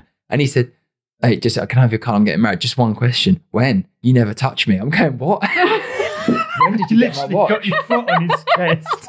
And he booked me, and I tell you this story, and I tell this story sometimes when I'm talking to people at wedding fairs, and he said he booked me for his wedding, and he booked me off the basis of that. So I'm at his wedding, it was at, can't remember, it was out the back of Canterbury, Knowlton Court, and I'm doing reception drinks in the and I'm going to do tables, and he comes over towards the end of reception drinks, I'm there with his mum, buys her a couple of drinks to go and sit down, he said, oh, got to do that watch trick later. And I thought, I'm not going to get away with that again, because as soon as I touch him, he's going to know. Yeah. So I did something, and this is absolutely true. I was doing a trick for his mum, and his mum had a thin ladies' leather band watch, which is fairly simple to take. It's one of the ones that would be more elementary. And I thought, well, I'm not going to get away with it now. So I thought, I'll do it now quickly, get it done. I'll take her watch, take it really quickly. He's seen it, took the watch. They call them through. So I've now got a watch, right? Wicked. So, but they now think, right, okay, fine, boom. And they go ding, ding, ding, bride going, boom, boom, boom. Speeches, they're doing the speeches first. Now it's longer. So now I'm sweating. So I'm thinking, but you're going to notice at some point that it's not there. So I think, does the speech, go to the table. I thought, I'm going to go to the top table, do a couple of tricks for him. And he said, oh, mate, you've got to do that. I said, okay, I'll do it for your mum. And I go down, he's watching me. So I go to his mum, do a trick for her, don't touch her, then bring her watch her. Amazing. He's seen the same trick in his head. Because all, close-up magic is the lies that we tell ourselves. You know, a good close-up magician is and that's not why I'm kind of always kind of funny about with filming that. Like for yourself, when we do film, you're always very good that you kind of know what I do, and you'll film it and it looks really good after. And I'll do it on an angle that I know is not going to... And it's the memory that people remember. So there's things that people remember. And, you know, the amount of times I'll do a trick, I do tricks sometimes with like a wedding ring or something, you borrow a ring, it'll disappear. People afterwards, when they describe it to their friend, they edit that and they say, oh God, my ring disappeared off my finger and it appeared in a wine on the other side of the room. Because you edit out those moments by making it more, the emphasis on it. And people to, it's a wisdom of the crowds where people go, well, I was fooled by this, but I don't want to describe to someone and feel stupid. And they go, well, it must have been this. So I'll tell them this version of it. And they kind of, it's like Chinese whispers almost, that goes along. But that kind of thing like that, you feeling pressured. It's the same as you said earlier. Someone goes, oh, we want to hire you because you were so funny at that wedding. You're going, it was probably the people that were really funny that I was just playing off on. I got nothing. You go into the room and you're going, I've got to work my magic. You go, you'll come out and the photographer will go, this crowd is crap. You'd be working with a photographer or someone like yourself and you go, God, you tough crowd today. And you go, oh my God, this is going to be, they go, the guy thinks I'm really funny. And I go, okay. And I'll try and be funny. And then it has the opposite effect. Because you're only as funny as the people you're with. Have you ever sort of gone to have someone's ring or anything like that and dropped it or lost it? Or yes, So you have, so the short answer is always a public liability insurance. But again, the times when it has been, have you broken stuff before? Have I broken stuff? I've had a watch fall to pieces in my hand as I've sort of stolen it. That's the thing. And it just gets sorted out. Well, there's been occasions where there was one woman, it sort of broke. I sort of gave it back and it was sort of falling to bits. And she said it was old and it was sort of broken. But I would give my card and I said, look, I'm insured, let me pay for it to be repaired if there's a problem. But there's been times when I've kind of like, not through sometimes fault of your own, where you've borrowed a ring and you've dropped the ring as it, and you're thinking, where is that? And there's lots of magicians that won't do anything with things like a ring and that purely because of that fact of like, if that does happen, what are you going to do? Well, you get nervous when I'm doing all this stuff with rings and taking photos. I don't like it. I think I think the risk outweigh, is minimal compared to the times. But I'll go out tonight and probably lose someone's ring. But well, when Rachel takes pictures of rings, she'll take them away. She'll put them on a bush. Yeah, so on a bush, not on her bush. She put them on her bush. Take photos of them. She put them on a bush or something. I'm like, Rach, what if it falls into the bush? Yeah. And then I'll go in and get it. But no, I can't handle it. So I tell her not to do that. It is nerve-wracking, but I think if something... You try to sort of... The big kind of rule is when you're going to borrow something off of someone, make sure there's other people around. And I think not because anyone's ever going to accuse you of something, you'd hope they wouldn't. But if you do something with a ring for someone and you're outside and it's dark and they're a bit inebriated, that they might try and make out you've stolen something. And very important as well, it's going back to that lesson that someone, friend taught me, is with the watch steal as well. If you take a watch at a table, sometimes even if you're not going to give it back straight away, it's never a bad idea just to flash that watch in a way, just so that other people know that you've taken it and it's a known thing. They're in on it, and then you're going to vanish it. Because another good thing you can do is you can flash the watch to the guy opposite, go round to him, give it to him. He'll put it on. Yeah. And then that's a better trick because now the watch has vanished from his hand and reappeared over here. That kind of making people feel part of it. So it's kind of like the magic is happening there whilst you're there and amongst you rather than you doing tricks at them. But also in the sense that you don't want anyone to think that guy's trying to nick that guy's watch. Because if they come back later and say, nicked his watch, I've lost 20 quid. Because I've had it before people come out and go, mate, have you got my watch still? And I think and then they're joking. They go, no. And you're going, shit, have I? I've stolen a watch once before and I forgot to give it back. And the guy came up later and he said, you haven't got my watch, have you? And I said, no, obviously not. I haven't done that. I haven't done that trick. And I found it in a pocket or it's gone through the lining of the suit and it has been gone. Right. Well, I've just started toking it and got carried away. Yeah. But generally, you just have to be a bit careful. I mean, if you were to lose something or break something, you'd hope it was seen as genuine as an accident. You haven't done it in a malicious way. But just be very careful. Try not to borrow really expensive rings. I mean, a wedding band is always probably better than a huge diamond ring. Yeah. Sort of, bring it. And here's your ring. Yeah, but where's the diamond? Yeah, exactly. Yeah. Or is it still worth the same? It's not a fake, is it? It isn't now. So with your tricks and stuff, do you feel that you have to update them and you sort of get rid of some and add new ones in and sort of constantly That's a good question. Update? It's really hard to change stuff because you get material that you think works really well. It's always nice to try new things, and I think have a broad repertoire because there are going to be those situations where you're booked for 2 hours, you go in and there's 10 people. What am I going to do? But one thing I noticed, realised this a long time ago when I was doing residencies. So I used to do lots of residencies, and I did a residency down at a place in High, the restaurant. And I was doing it, and there was a group of people, and I did all my stuff there, and they loved it. And they came back the next month. They brought some friends with them. I thought, they've come back. I've got to do different stuff. So I went to the table, did all different stuff. And then the guy came up to me at the bar. I keep saying when I'm at the bar. It's a point of reference. I'm not like always at the bar at like these gigs. And he said, that was great. Lovely seeing it. But could you come back and do this, and this that we saw you doing last time? Because that's what we brought them to see.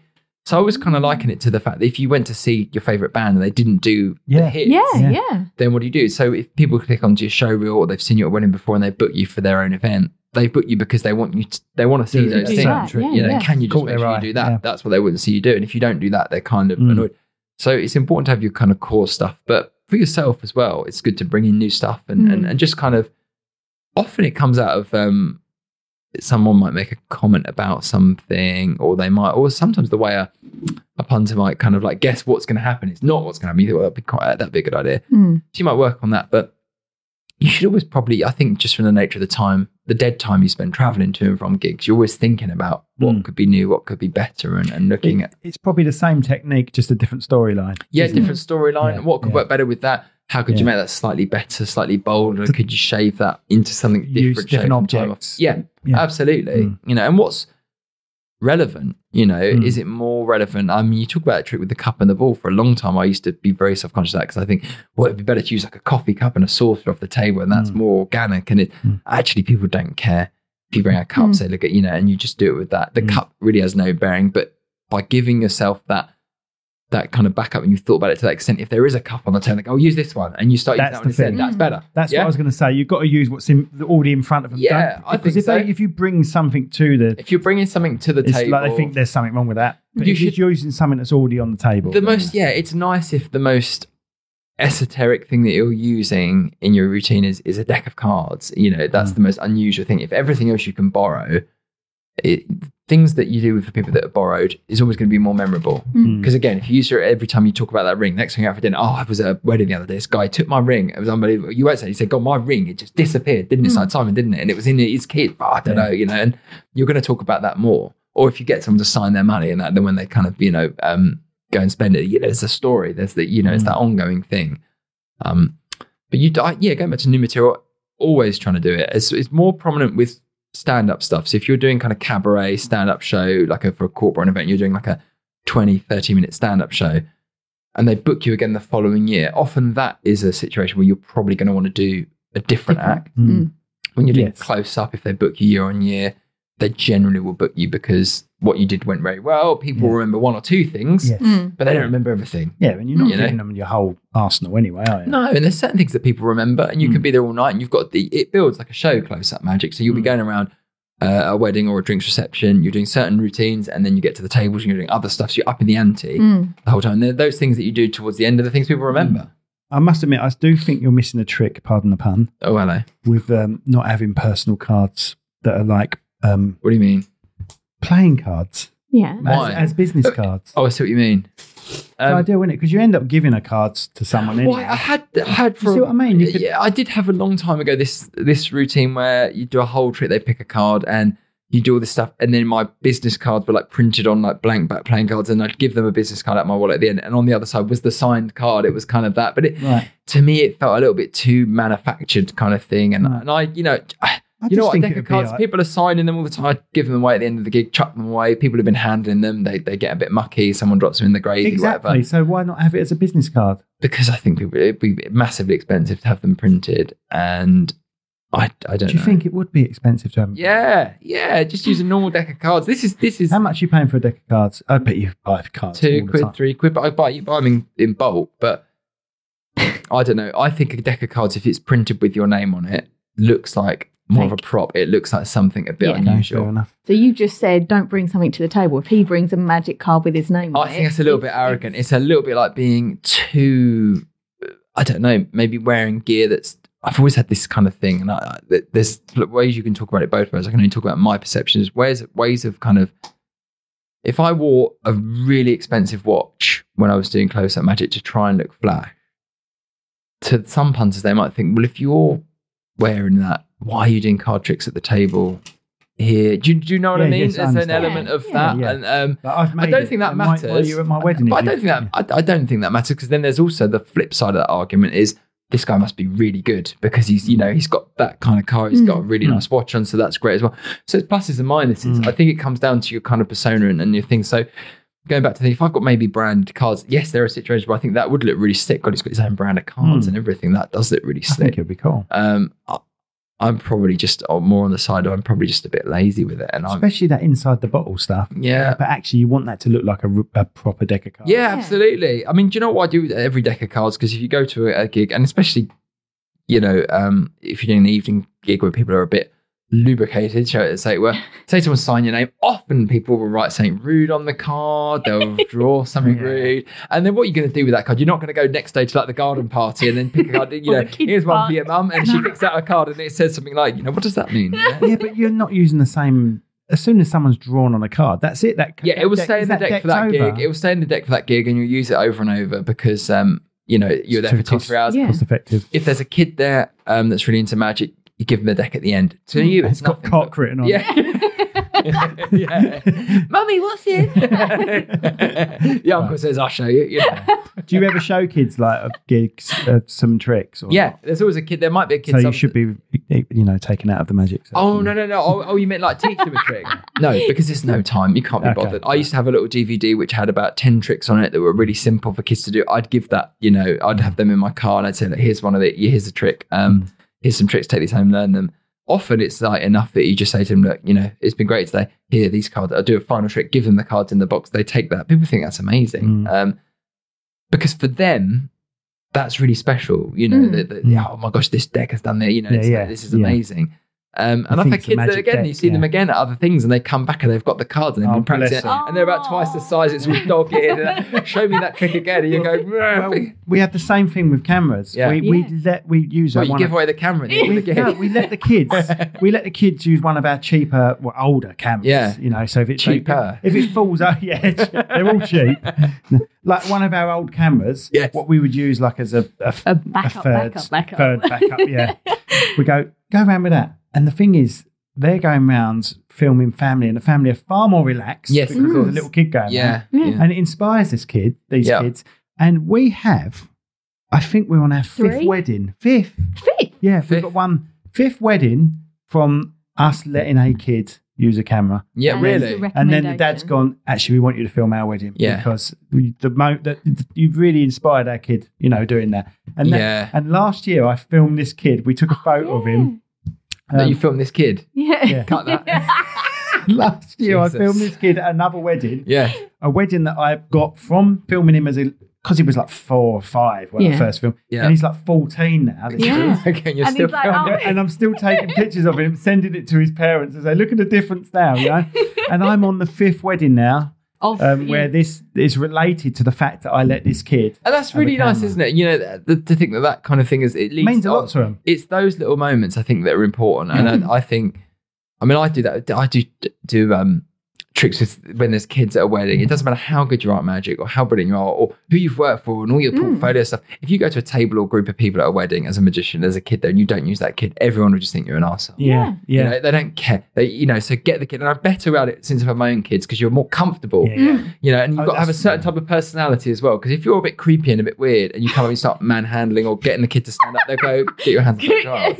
And here's his pants. Yeah, it's too weird, It's like, because a kid will be either very excitable. There was a kid at the wedding fair on Sunday, and he came up and he had a cool name, and I can't think what it was, but he kept grabbing it, and he just kept grabbing them, grabbing it in my pockets, and the dad was sort of just standing there looking all ream, and he had slick hair, and he's like, his kid's there, he's slick hair, and the kid's just abusing me. Other people around looking and going, what's going on with that kid? Why is the dad not controlling? So I just picked the kid up on the arm and started walking up to the other stand and saying, right, it's going to put you on a different stand. And he was laughing away, and I think those kind of things are okay to do if you've got the right kind of approach. I've got to have experience with kids. But with kids at a wedding, if they're a bit quiet and they say, do a trick with little Johnny here, and then you pick him, he's standing on the chair and he doesn't have any interaction, you've got to keep talking for him. Or if he's too enthusiastic, or try and gear it so it looks like he's getting one over on you, or he's mucking you up. Oh, that was so funny when he messed you up. You're thinking, I engineered that, he was giving me nothing. But that's funny, and they like that. Oh yeah, he messed you up, didn't he? You go, oh yeah, he did. Not really, but you were giving me, it was like trying to get blood out of a stone at your table. You know what I mean? Your weird Uncle Dave in the corner was like texting his Thai girlfriend. You're not interested. and you're feeding the baby, someone's like breastfeeding at the time. I've had that before, people are there breastfeeding. It's an awkward situation, you know. And you're like, pick a card. Yeah. She's like, oh, sorry, I'm a bit busy. I hesitate to say you've got the right tip. Here's her breast pump, everyone. It's a weird scenario, but you sort of think, what am I doing here? You know, or like you're doing magic over the camera at a wedding friend. They've got a screaming kid in the pram saying, like, we think we'd like you at our wedding, and they're trying to talk to the kid halfway through. Do you want to pick a cut? And over, you think you're never going to book me because I'm not creating any kind of moment here. This is just like labouring it. It's weird. It's awkward, you know. Because normally, if they come up to us at a wedding fair and you're talking and they do have a child. You're the guy that films the kids. Yeah. And I've said to him, will you stop? Anyone with a suit that comes up and asks him that. You do the talking. The thing is, what I find is really sad is I love kids. I love kids. Yeah, good fun. But because I'm male, I can't. If she went to see, she's lovely, and just picked her up without permission, no one would bat her an eyelid. Is that a sign of the times more than anything, though, and how you have to be so kind of appropriate, what's appropriate and what's not appropriate? And I think you say about like kind of humour and being spontaneous, and I sometimes worry. I think you can sometimes say things, and I might sometimes say something or react to something, and it's funny in the moment, but you sort of say to the, you know, like someone like yourself afterwards, maybe cut that out, because if someone was watching that for the first time with no context, absolutely, then it could come across perhaps wrong, and that's any comedy, though, isn't it? I mean, that's the sad thing of life, really. I mean, we've had that. We had that. We was talking. It was edited weird, so we used to use an AI editor for short clips. Yeah, and this editor went onto the subject of someone being punched, and the person that got punched hit the curb and died. Right. Oh, right. Okay. But it's brought that together with her grinning. So I'm telling the story, it's in his head. He's saying, I normally get so cross when people cut me up and I take it too far. So I've already taken them to court, punched them, what happens if they do this? And I'm going, you're fucked up. You know, I'm laughing at how fucked up it is. But got the most hits. Yeah. Because everyone was moaning about how messed up she is for laughing at someone. People are saying that I'm really mean and context is a huge thing. Context is a really important thing. And I think actually you have got to be very careful of that and how you come across it. Yeah, but you say that. You say you've got to be very careful of it. We've got the evidence to show that it isn't that. Yeah. But it's snap decisions, isn't it, now? And especially now in the context of like social media and clips, and people filming at gigs, and they go, do a quick trick, or let me just film you in that. You got to just be mindful of what you do. I mean, you know what? You've got to understand, sorry to jump in, what you've got to understand is half of this stuff is done on purpose. Yeah. Like we didn't even do that clip on purpose. AI made that clip. Yeah. Right? But people are making that type of clip on purpose just to get the hits. Absolutely. It's the same with the magic exposure. You know, people are doing it, like, find out, reveal, this has made magicians so angry. And you know. That clip went through the roof for the wrong reasons. Yeah. But at the end of the day, it's still going to take them to the full podcast where they're going to see exactly what was happening. It's the element of failure. Well, that's why we can look back to the reality TV stuff. We watch it because we used to like to laugh at the bad acts, and we want to see someone in the background that's got a really bad, crappy time or life or something, and we want to see them succeed. We watch it because we're weird.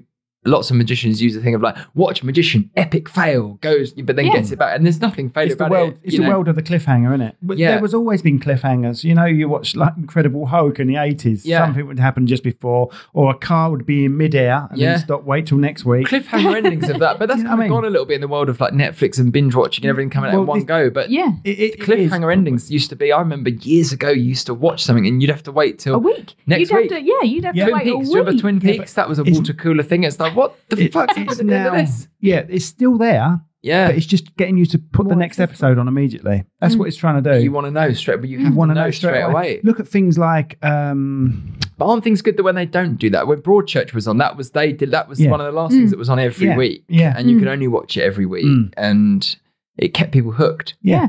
But people don't watch TV in the same way now. I don't sit down and watch.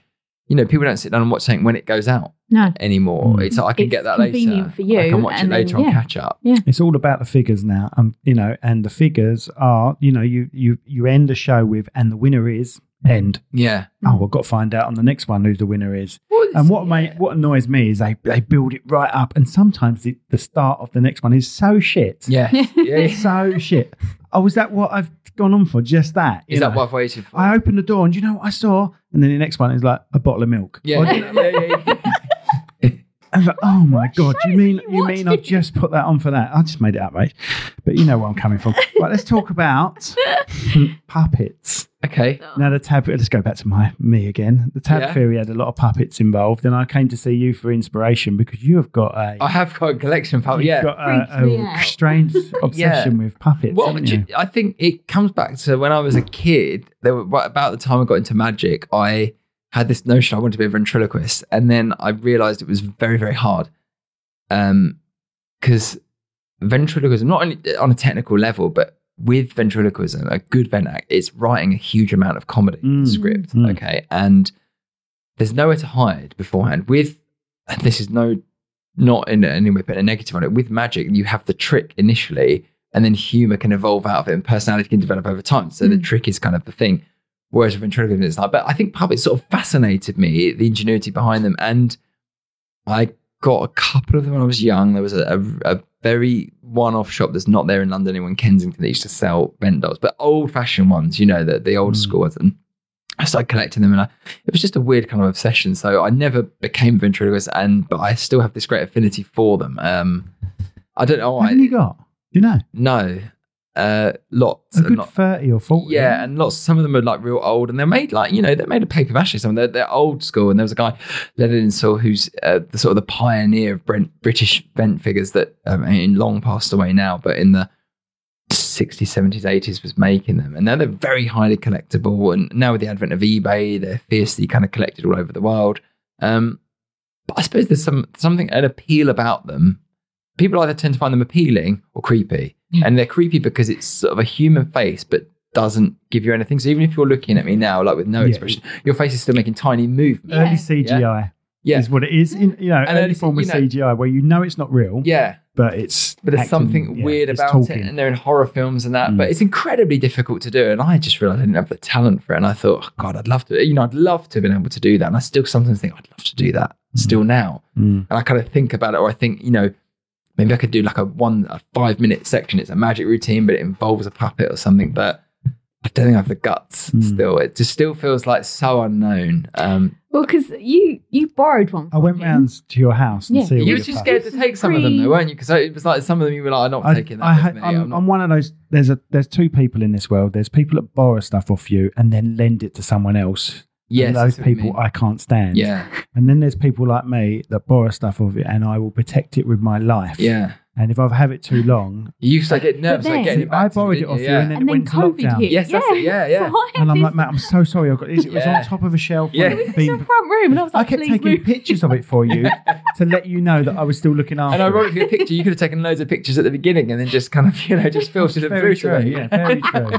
I should have filmed myself with it in front of you. I should have FaceTime just saying, look, it's all right. Yeah, no, they're a fascinating thing. I mean, I don't know. You'd probably be surprised. Maybe you wouldn't be. There's a lot of magicians that have got a sort of an allied arts interest and collect things like that. David Copperfield, famously, probably the most famous magician of our time, started off wanting to be a ventriloquist, and has got some amazing. He's got some of the most famous original vent figures in his collection, and there's vent figures in the Magic Circle of performers that have passed on, and the figures are there. And I don't know. It's an allied art, I think, but it's very, very difficult, and I'm still massively drawn to it, but still not quite there. I think that what I would do is I would phase it in. I'd love to be able to do it because I think it'd be quite funny, but I think you've got to be very technically skillful with it. Like with card stuff, you learn you learn your techniques, and you can improvise. But if you could get very good with event stuff, you'd want to be improvisational. I think and those people that that girl does what the lady does well, doesn't she? The one that puts just the mask on the bottom. Nina Conti. Yeah, absolutely. What's her name? Nina Conti. Nina Conti. Brilliant. That's very good. Yeah, because she's got a really lovely way about her as well. She's sweet, isn't she? Sweet and a bit of a Carol Smiley-ish. Yeah, absolutely. You know what I mean? And if you look at some of the really good, successful ventriloquists, their puppet they use. So hers was before she started doing the mask, and it was a monkey, and all it had was a moving mouth. So they're very, very simple. Paul Zerdin, his puppet Sam, is just very basic. It's a soft puppet, but it's just a mouth. So some of the ones in my collection, they're very complicated. They've got lots of movements. They do all these different things. But a lot of the very successful events, they're very simple because it comes down, you sort of detach from the fact that it's the person talking. Yeah. It's them speaking. And especially when you see people that do a show and they've got 2 or 3 characters on stage and they're voicing them all. And you forget that's just one person on stage. Well, I was quite inspired by it. That's why I used it. Because the ventriloquist, to be a ventriloquist is very hard. Yeah. But to pretend to be a ventriloquist is very easy. Yes, absolutely. Yeah. Very easy if you're an editor and stuff like that. You just put the voice in later. Yeah, absolutely. Yeah. Our actor, Dave Bannerman. Jamie Bannerman, the actor. Yes. He wasn't too bad at it, actually. No. He did it in a way where you could sort of see his throat going a little bit. Yep. But you need something. Famously, one of the most famous English ventriloquists, Peter Brough, who's carried Archie Andrews, was very famous. He was the most successful ventriloquist of his time on the radio. It was a radio show, which is probably one of the weirdest things. And there's a clip of him on YouTube where he was on a televised chat show, and he wasn't that brilliant at moving his lips. But Archie Andrews became so famous in this radio TV because it's pre-TV. So he had all these celebrity guests and he was doing this, and he had great character development and that with the puppet. But as soon as you saw him like in front of people, he wasn't that good. He was crap. It was put on a voice. It was awkward. Yeah. When you watch the sort of the more, I say contemporary, I mean, I'm sort of talking 80s, 90s, like Keith Harris and that with Orville. He was incredibly technical. Ray Allen, Lord Charles and that. They're really, really, really good at it. But it's incredibly difficult to be very proficient. And the same we said about magic, there's always going to be one person that's staring at your hands. Yeah. With ventriloquism, you get captivated by the puppet and you forget to look at the person. But there's always that one guy that's just going to be burning the ventriloquist to check his lips don't move the whole time. It's the B's, the P's, and the W's that are the difficult ones. Do you ever remember that act? And I think it was a Welsh guy that just held a brick. No. And he went, held a brick? He held a brick. He said he was so I've got a brick here. Hello, I'm a brick. He just held the brick. No, I don't remember. But he wasn't really a ventriloquist. He was moving his mouth and saying it as well. Yes? No, I don't. It was just so different, back then. It must have been early 90s. But there was a lot of magicians. He sat there with a brick in his hand. I've got a brick here. This brick can talk. And he turned to the brick and his mouth was still moving. He goes, hello, I'm a brick. And at the time, it was like, it's so different. It was funny. I mean, it felt like something you had to be there. Yeah. We were only young at that point. Yeah. We were like 2 or 3. We were still playing in the sandpits at that time. On that note, thanks for coming. Well, obviously, the big joke was the COVID times, wasn't it? When lots of ventriloquists were kind of doing it with masks on, with a face mask. And that. So this is great ventriloquists. And it's I think it's amazing. You don't see huge amounts of acts like that now. And I don't know whether that's a sign of the fact that, you look at some of these that came up through things like the comedy clubs and the working men's clubs back in the day, years ago. And there was a place you could go out and do your act every night. It was where Paul Daniels famously came from. He was working men's clubs and he famously did I think it was like 2 years straight and he had like 3 nights off in that. That's why he was so sharp when he got to TV. His act with that cup and the ball is so slick and it's from doing it over and over and over again. And I think it would be nice to see that kind of come back. And there's a few people doing it now, like, Room in the Back of a Pub or comedy nights where you could just go in and do 8 minutes and just do it over and over every single night of the week. And master it. Go around. Yeah. And if you've got a reputation, if you're working in Kent and you've got a reputation as the close-up guy that does weddings and you're worried about killing that, go outside of Kent and just go somewhere no one knows you and just hone it, because that's often the thing. It's getting that flight time. It's why loads of performers go to Edinburgh, then Festival with a show and just go, where else can you do that many shows in that short space of time and get it slick? Brilliant. And do a trick for us. Is that boring? Is that kind of boring? No. It's been boring for an hour and whatever. Hour and a half you've been boring for, but Have we been going an hour and a half? Hour and a half. And you were nervous, see? It's easy, isn't it? We keep you nice and calm. We're not really talking about anything of that great interest though, are we, I suppose? Oh, that's a way of selling yourself. Well done. So if anyone that's seen the tab theory, which is obviously just to keep it interesting, you'll notice there's a magician in that, and he's called Chris Hardwell. And you're Chris Harding. Did you know I'd named it after you? You did, yeah. You phoned me up and sent me a text about it. Did you get his permission? Look, I said, look, this guy's just I didn't sign any release. Yeah, no, I met him and he was like this really slick, good-looking guy. And it was like, yeah, but don't worry, I made him slimy as well. That's absolutely savage. I can't believe you said that. It's it's not very nice. And he didn't perform one trick, did he? Did he in not? The whole episode, he didn't need to perform a trick. It just said on his title, Chris Hardwell, magician. I thought he didn't do a trick in it. The trick wasn't by him. Yeah, yes, it was. I thought he did do a trick. Yeah, I cut that card trick where he does it backwards and all the cards. That's a flourish though, isn't it? That's like doing that. He does, but backwards flourish. So they're just appearing in his hand. Didn't we do that once when we made that promo? We did a promo. We did a promo. Love 'em. And then Peter could not walk down that corridor. We love love EM. Should we explain love what that is? entertainment and media. And we did a promotion. We had a DJ, we had a singer, we had a photographer, a videographer, us two, and a magician. And we had fun with that, didn't we? That was bizarre. We did that backwards, and we had to get you to walk backwards. And I think the most entertaining thing is that video is about 3 minutes long. Yeah. But the entertaining thing is the 15-minute outtake video. Yeah. So funny. Well, we don't know what happened. Oh, it's just so funny.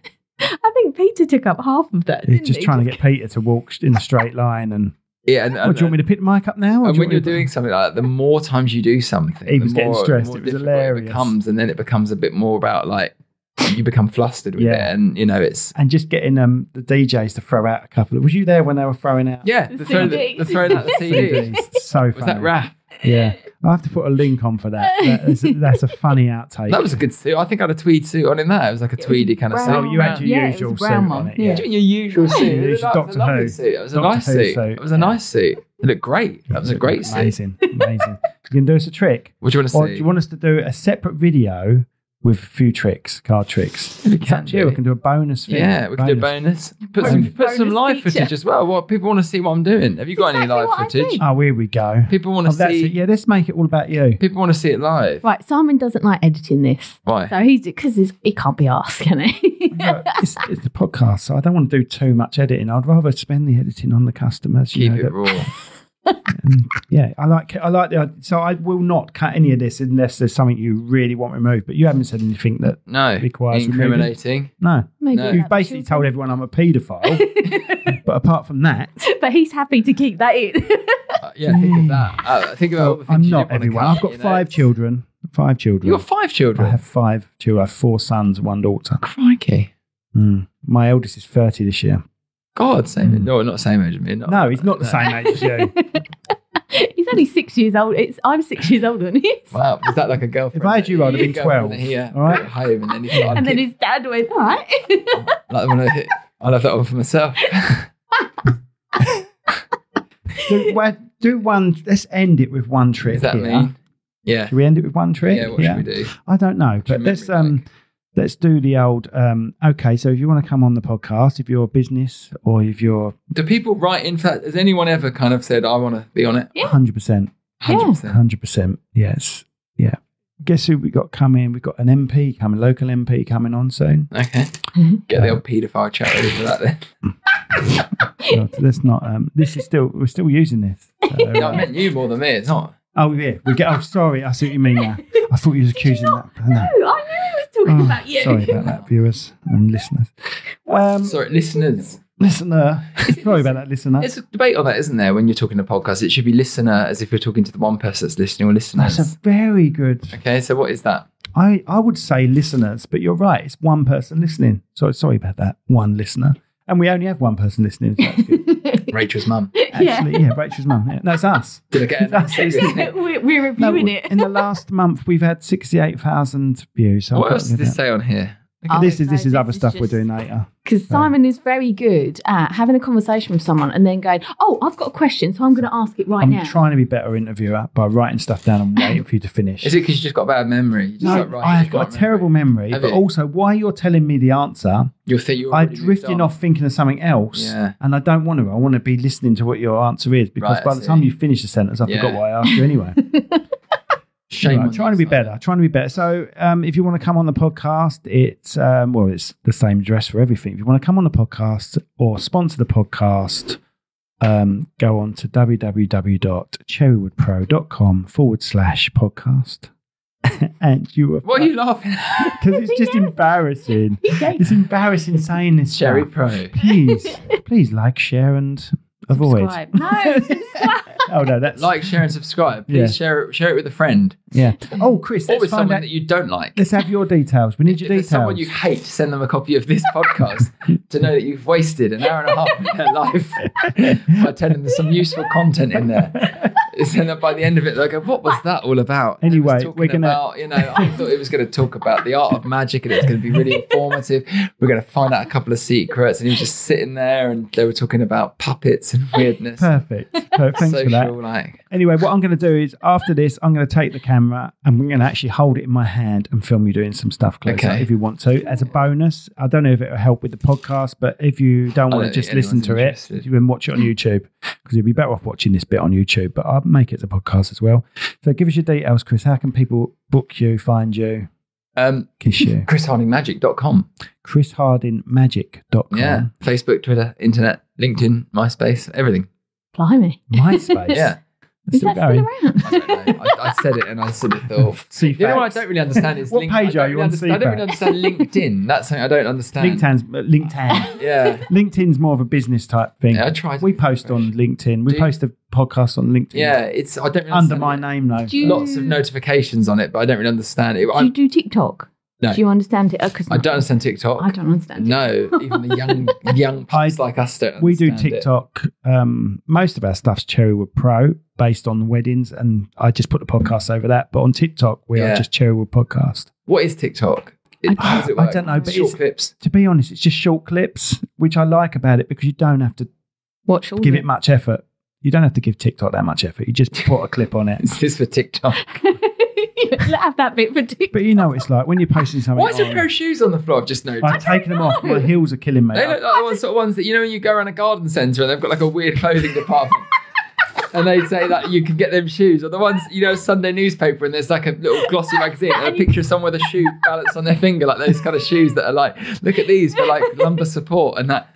They're actually just gym shoes. They're just trainers. Skechers. No, they're Carragers or whatever they're called. Aren't they a Sports Direct home brand? Or I don't know what that means. Yeah. I just only realised you've taken them I took them off about an hour ago because my heels are killing me. I've done both my heels in. I did a Ninja Warrior. How? What's Ninja Warrior? It's like a course that you do where you've got to push different lights and things. But Ninja Warrior is also one of those things where you run up the ramp and try and get the highest light on the ramp. And I was determined to get this top light and pulled the back of my heels. And now I'm just in agony all the time. And I played badminton yesterday, so it got better. Stretch. I played badminton. Always stretch before. It's too embarrassing to stretch in front of everyone else is doing it, though, aren't they? Everyone else is doing it. That's I know. Upcoming event. Something else going on. Yeah, get out of here event. Right, let's do one card trick. Bad looking on phones, isn't it? That's all right. Don't worry. We look on phones. We try and keep it relaxed, and people just look at their phone every now and then. You answered a phone call the other day. I had to answer a phone call. I even rang you up the other day, and you told me you were coming out of hospital. I did. What was you doing in hospital? Look at so much spam. We'll tell you about that later. Here's a good trick for your memory. Right. Okay. See if you can sort of aim it for the camera. But the camera's so far away. Look at this. What do you think? Yeah, but I can zoom in. I'm filming it in 4K, so I can zoom in. Mind that cup, so they might not see the cup. There's something in it. Just put it on this one. I was going to do that bouncing thing where you throw it back up and give it there's stuff in it. You know when you do but it has stuff in it. You do it with like a bread roller. I don't know when it had stuff in it. And that's when to do it. I saw the coffee in it. Shit, I bet not. All over this cheap camera equipment. Okay. Right, what are you showing me? You're showing me an ace of it. I've got to describe it as well. Do you want to describe it while he's doing it to me? Give me your hand. Hold your fingers like this, like this, okay? Right, Simon is holding his fingers so he's got me holding my fingers out as if I'm going to take one card. And you have got one card. So what card do you have at the moment? I didn't actually have a look to check to make sure. Try and show me. He's asking me to see a card. Do you need to see the card? I know what it is. It's the Ace of Hearts. This is let's make this about your memory. Let's make it about your memory. My memory is terrible. So can you remember that Ace of Hearts? Ace of Hearts, yes, I can remember the Ace of Hearts. He's got me holding this one card everywhere. And what card is this? This is the Ace of Diamonds. He's just shown me the Ace of Diamonds at the top of a pack. Are you sure you're happy that you can remember the two of those? I mean, I don't want to throw you off too. No. Ace of Hearts in my hand, Ace of Diamonds. So if I swap them over, like this, okay, Ace of Hearts, Ace of Diamonds, you got Ace of Diamonds. If I do that, which one do you have now? Ace of Hearts or Ace of Diamonds? Rachel's like kind of staring, going, I don't know which one's which. Well, which one do you I think I've got the Ace of Diamonds below and the Ace of Hearts above. Why sent in a hesitating way? Because you're going to trick me. As if like they're the other way round. Yeah. Okay, so you do remember they were different cards. You do remember they were Ace of Hearts, Ace of Diamonds. Yes. Turn your hand over. Oh, look. Miracle. Stop it. That is just unreal. So he's basically given, I've got two queens. I've got a queen of hearts. No, I haven't. I've got a queen of club and I've got a queen of spades in my hand. And he literally, I don't know. See, it's amazing. I'm watching now and I don't even know. I should have held that to the camera. You should have done like a thing, where you kind of made it feel a bit more. Yeah, you didn't. So let's do it again for the camera. Okay. And I will hold it this way for the people on the camera to see. So we're doing it for them. You can do the same trick. I'll tell you what, do this. Okay, right. What you hold? What you're holding? I don't know what I'm doing. You said do this, and you haven't told me anything. Say stop somewhere. Stop somewhere. Can you remember it? Yes. Did you do the somewhere at the end, like a real kind of okay? It was a red card. It was a red card. 3 of hearts. No. Okay, what was your card? 8 of diamonds. Hold it to the camera. Oh yes. Yeah! No, mate, no. I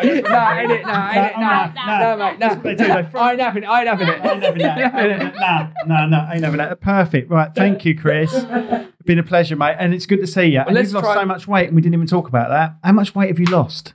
Oh God, like 5 stone. You've lost 5 stone. Yeah.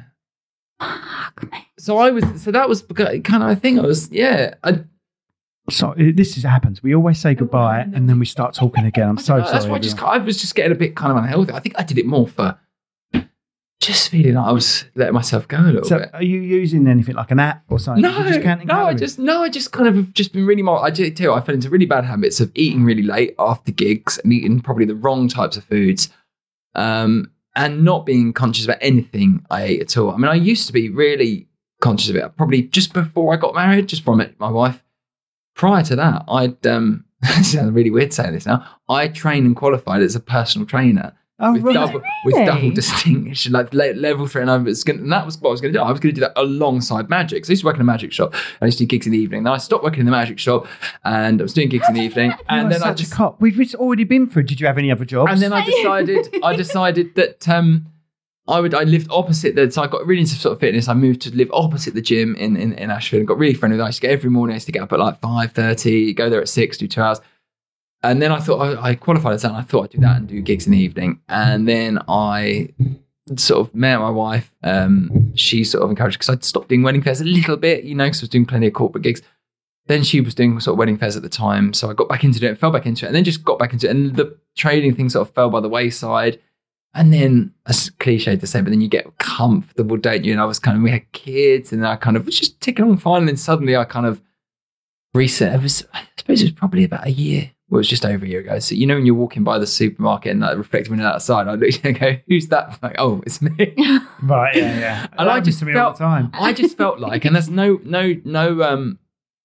kind of opinion on every, I think people are all different shapes. It doesn't matter. I think you've got to be just it for yourself. And I just sort of felt myself, I could feel myself feeling a bit unfitter.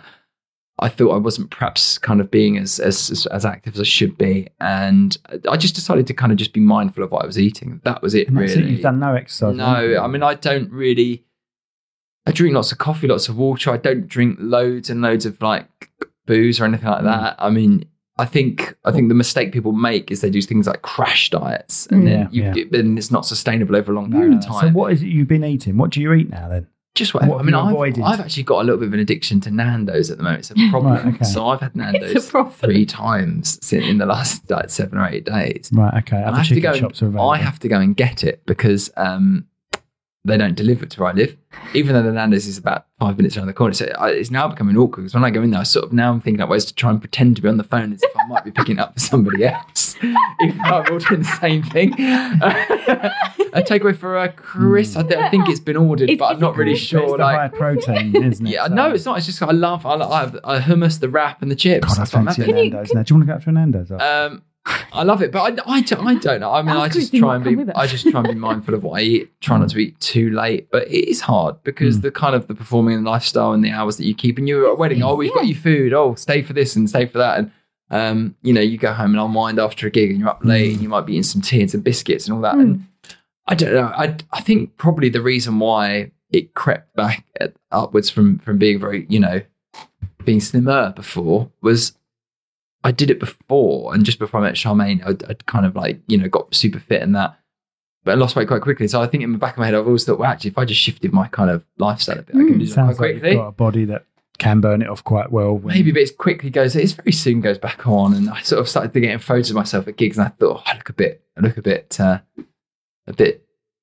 much in this picture. I don't carry it well, because there's people that carry it really well, and I thought I don't. Thank you. Well done. Yeah. It's just anyway, squeezing through tables and kind of move around. So, dear listener, and viewers. There's no inside secret there. We can't even promote anything. Can we? Like, I'm sorry. No. We always say goodbye, and then there's another 10-minute chat. I just hate goodbyes. That's the problem. I'm sorry. If it must frustrate the hell out of you, because it does frustrate me. Because last time we were on, I said to you, no, didn't I? She's got Rachel? more No. questions. But you can ask the questions on the next video when he's doing some tricks for you. Okay. All right? He's Thank going to be you. doing some For tricks. me. Yeah, I think I'm going to film just with the camera close up while he does some tricks for you. All right? It'll be about half hour, I imagine. Christ, I haven't got that long. All right then. 11:45. Okay, we'll just do some 15-minute tricks then. All right then. It's like he's trying to wrap it up. actually, Like, keep it's talking. like- No, what I'll I'm do is gonna I'll keep tie it onto the end of the podcast then. All Tag right? some I'm gonna tie it on- footage. Why can't we get some live footage? It's not so artificial. Have you not got any? Show reel. Well, that- What are you doing? You got That's anything the only coming up reason that I could come and do? That's the only reason you spoke to me. It's like, hello, Simon. I'm the magician that saw you. At You the came wedding." over to me. How can I have your footage Can for I- nothing? can I Yeah, talk yeah. like Of course, you can have my footage for nothing. Yeah. And what I'll The do is other magician. I'll credit you at Cherrywood Promotions, which isn't even your business. Yeah, and I'll credit you. Yeah, Cherry Tree Productions. I think I did, didn't I? It's Well, terrible. I don't know, but yeah, you're all the same. Anyway, Yeah. thank you for everyone for Fuck, listening. see. Thank you for watching. Did you enjoy it? I did have fun. It wasn't today. No. And we'll get you the back on. classics. We'll get you back on at some point if you want. Will you? No, I don't know. Not for this money. Yeah, I'd love to. No, I'd love to. Maybe I'll put some. I could put a plan in place and try and give some value and some. Can we have worth. Charmaine on? She can come down If you want and to, promote, yeah. promote her business. Yeah. And Yeah. the other, you're quite good on the mic, and you don't realise you are. So there might be times where I'm ill or Rachel's ill. You can stand in and guest host if you want to. I'd love to guest host. Who could I have on? Could I pick the guest? No, you can't pick because I can't pick when I'm going to be ill, can I? Oh, I see what you mean. Yeah. And then you could fake a sickie, and then you get like Fair if you go, enough. this person's Yeah. going to be crap. I'm going to get him to. I'm going to have a interview lie in. This is going to be a boring Yeah. guest. Oh, we could get Katy Perry on if he knows Katy. Katy Perry. No, and that's the thing, isn't it? When you see people like kids, people used to bring their kid over to the stand, going, "Look at that! Look, do you know Katy Perry?" Yeah, You're just 'cause like, you had a photo. the kids are there. Yeah. Do you want him to? Do you want her to come to the wedding? I'll bring her down. Yeah, I'll get her to do a couple of numbers the first dance. You know? Katie, hey, Yeah. hey, girl, what you up to? Go on, What you yeah, up to, girl? girls. And we're still talking once we said bye again. Oh, Does it? I'm so sorry. cut Right, that. we're definitely going. Cheers, mate. Yeah. Have some What's of that? Food. It's pumping. That's just me trying to be down with the Got your kids. hands warm. That's because they've been in my crutch for 2 hours. Right.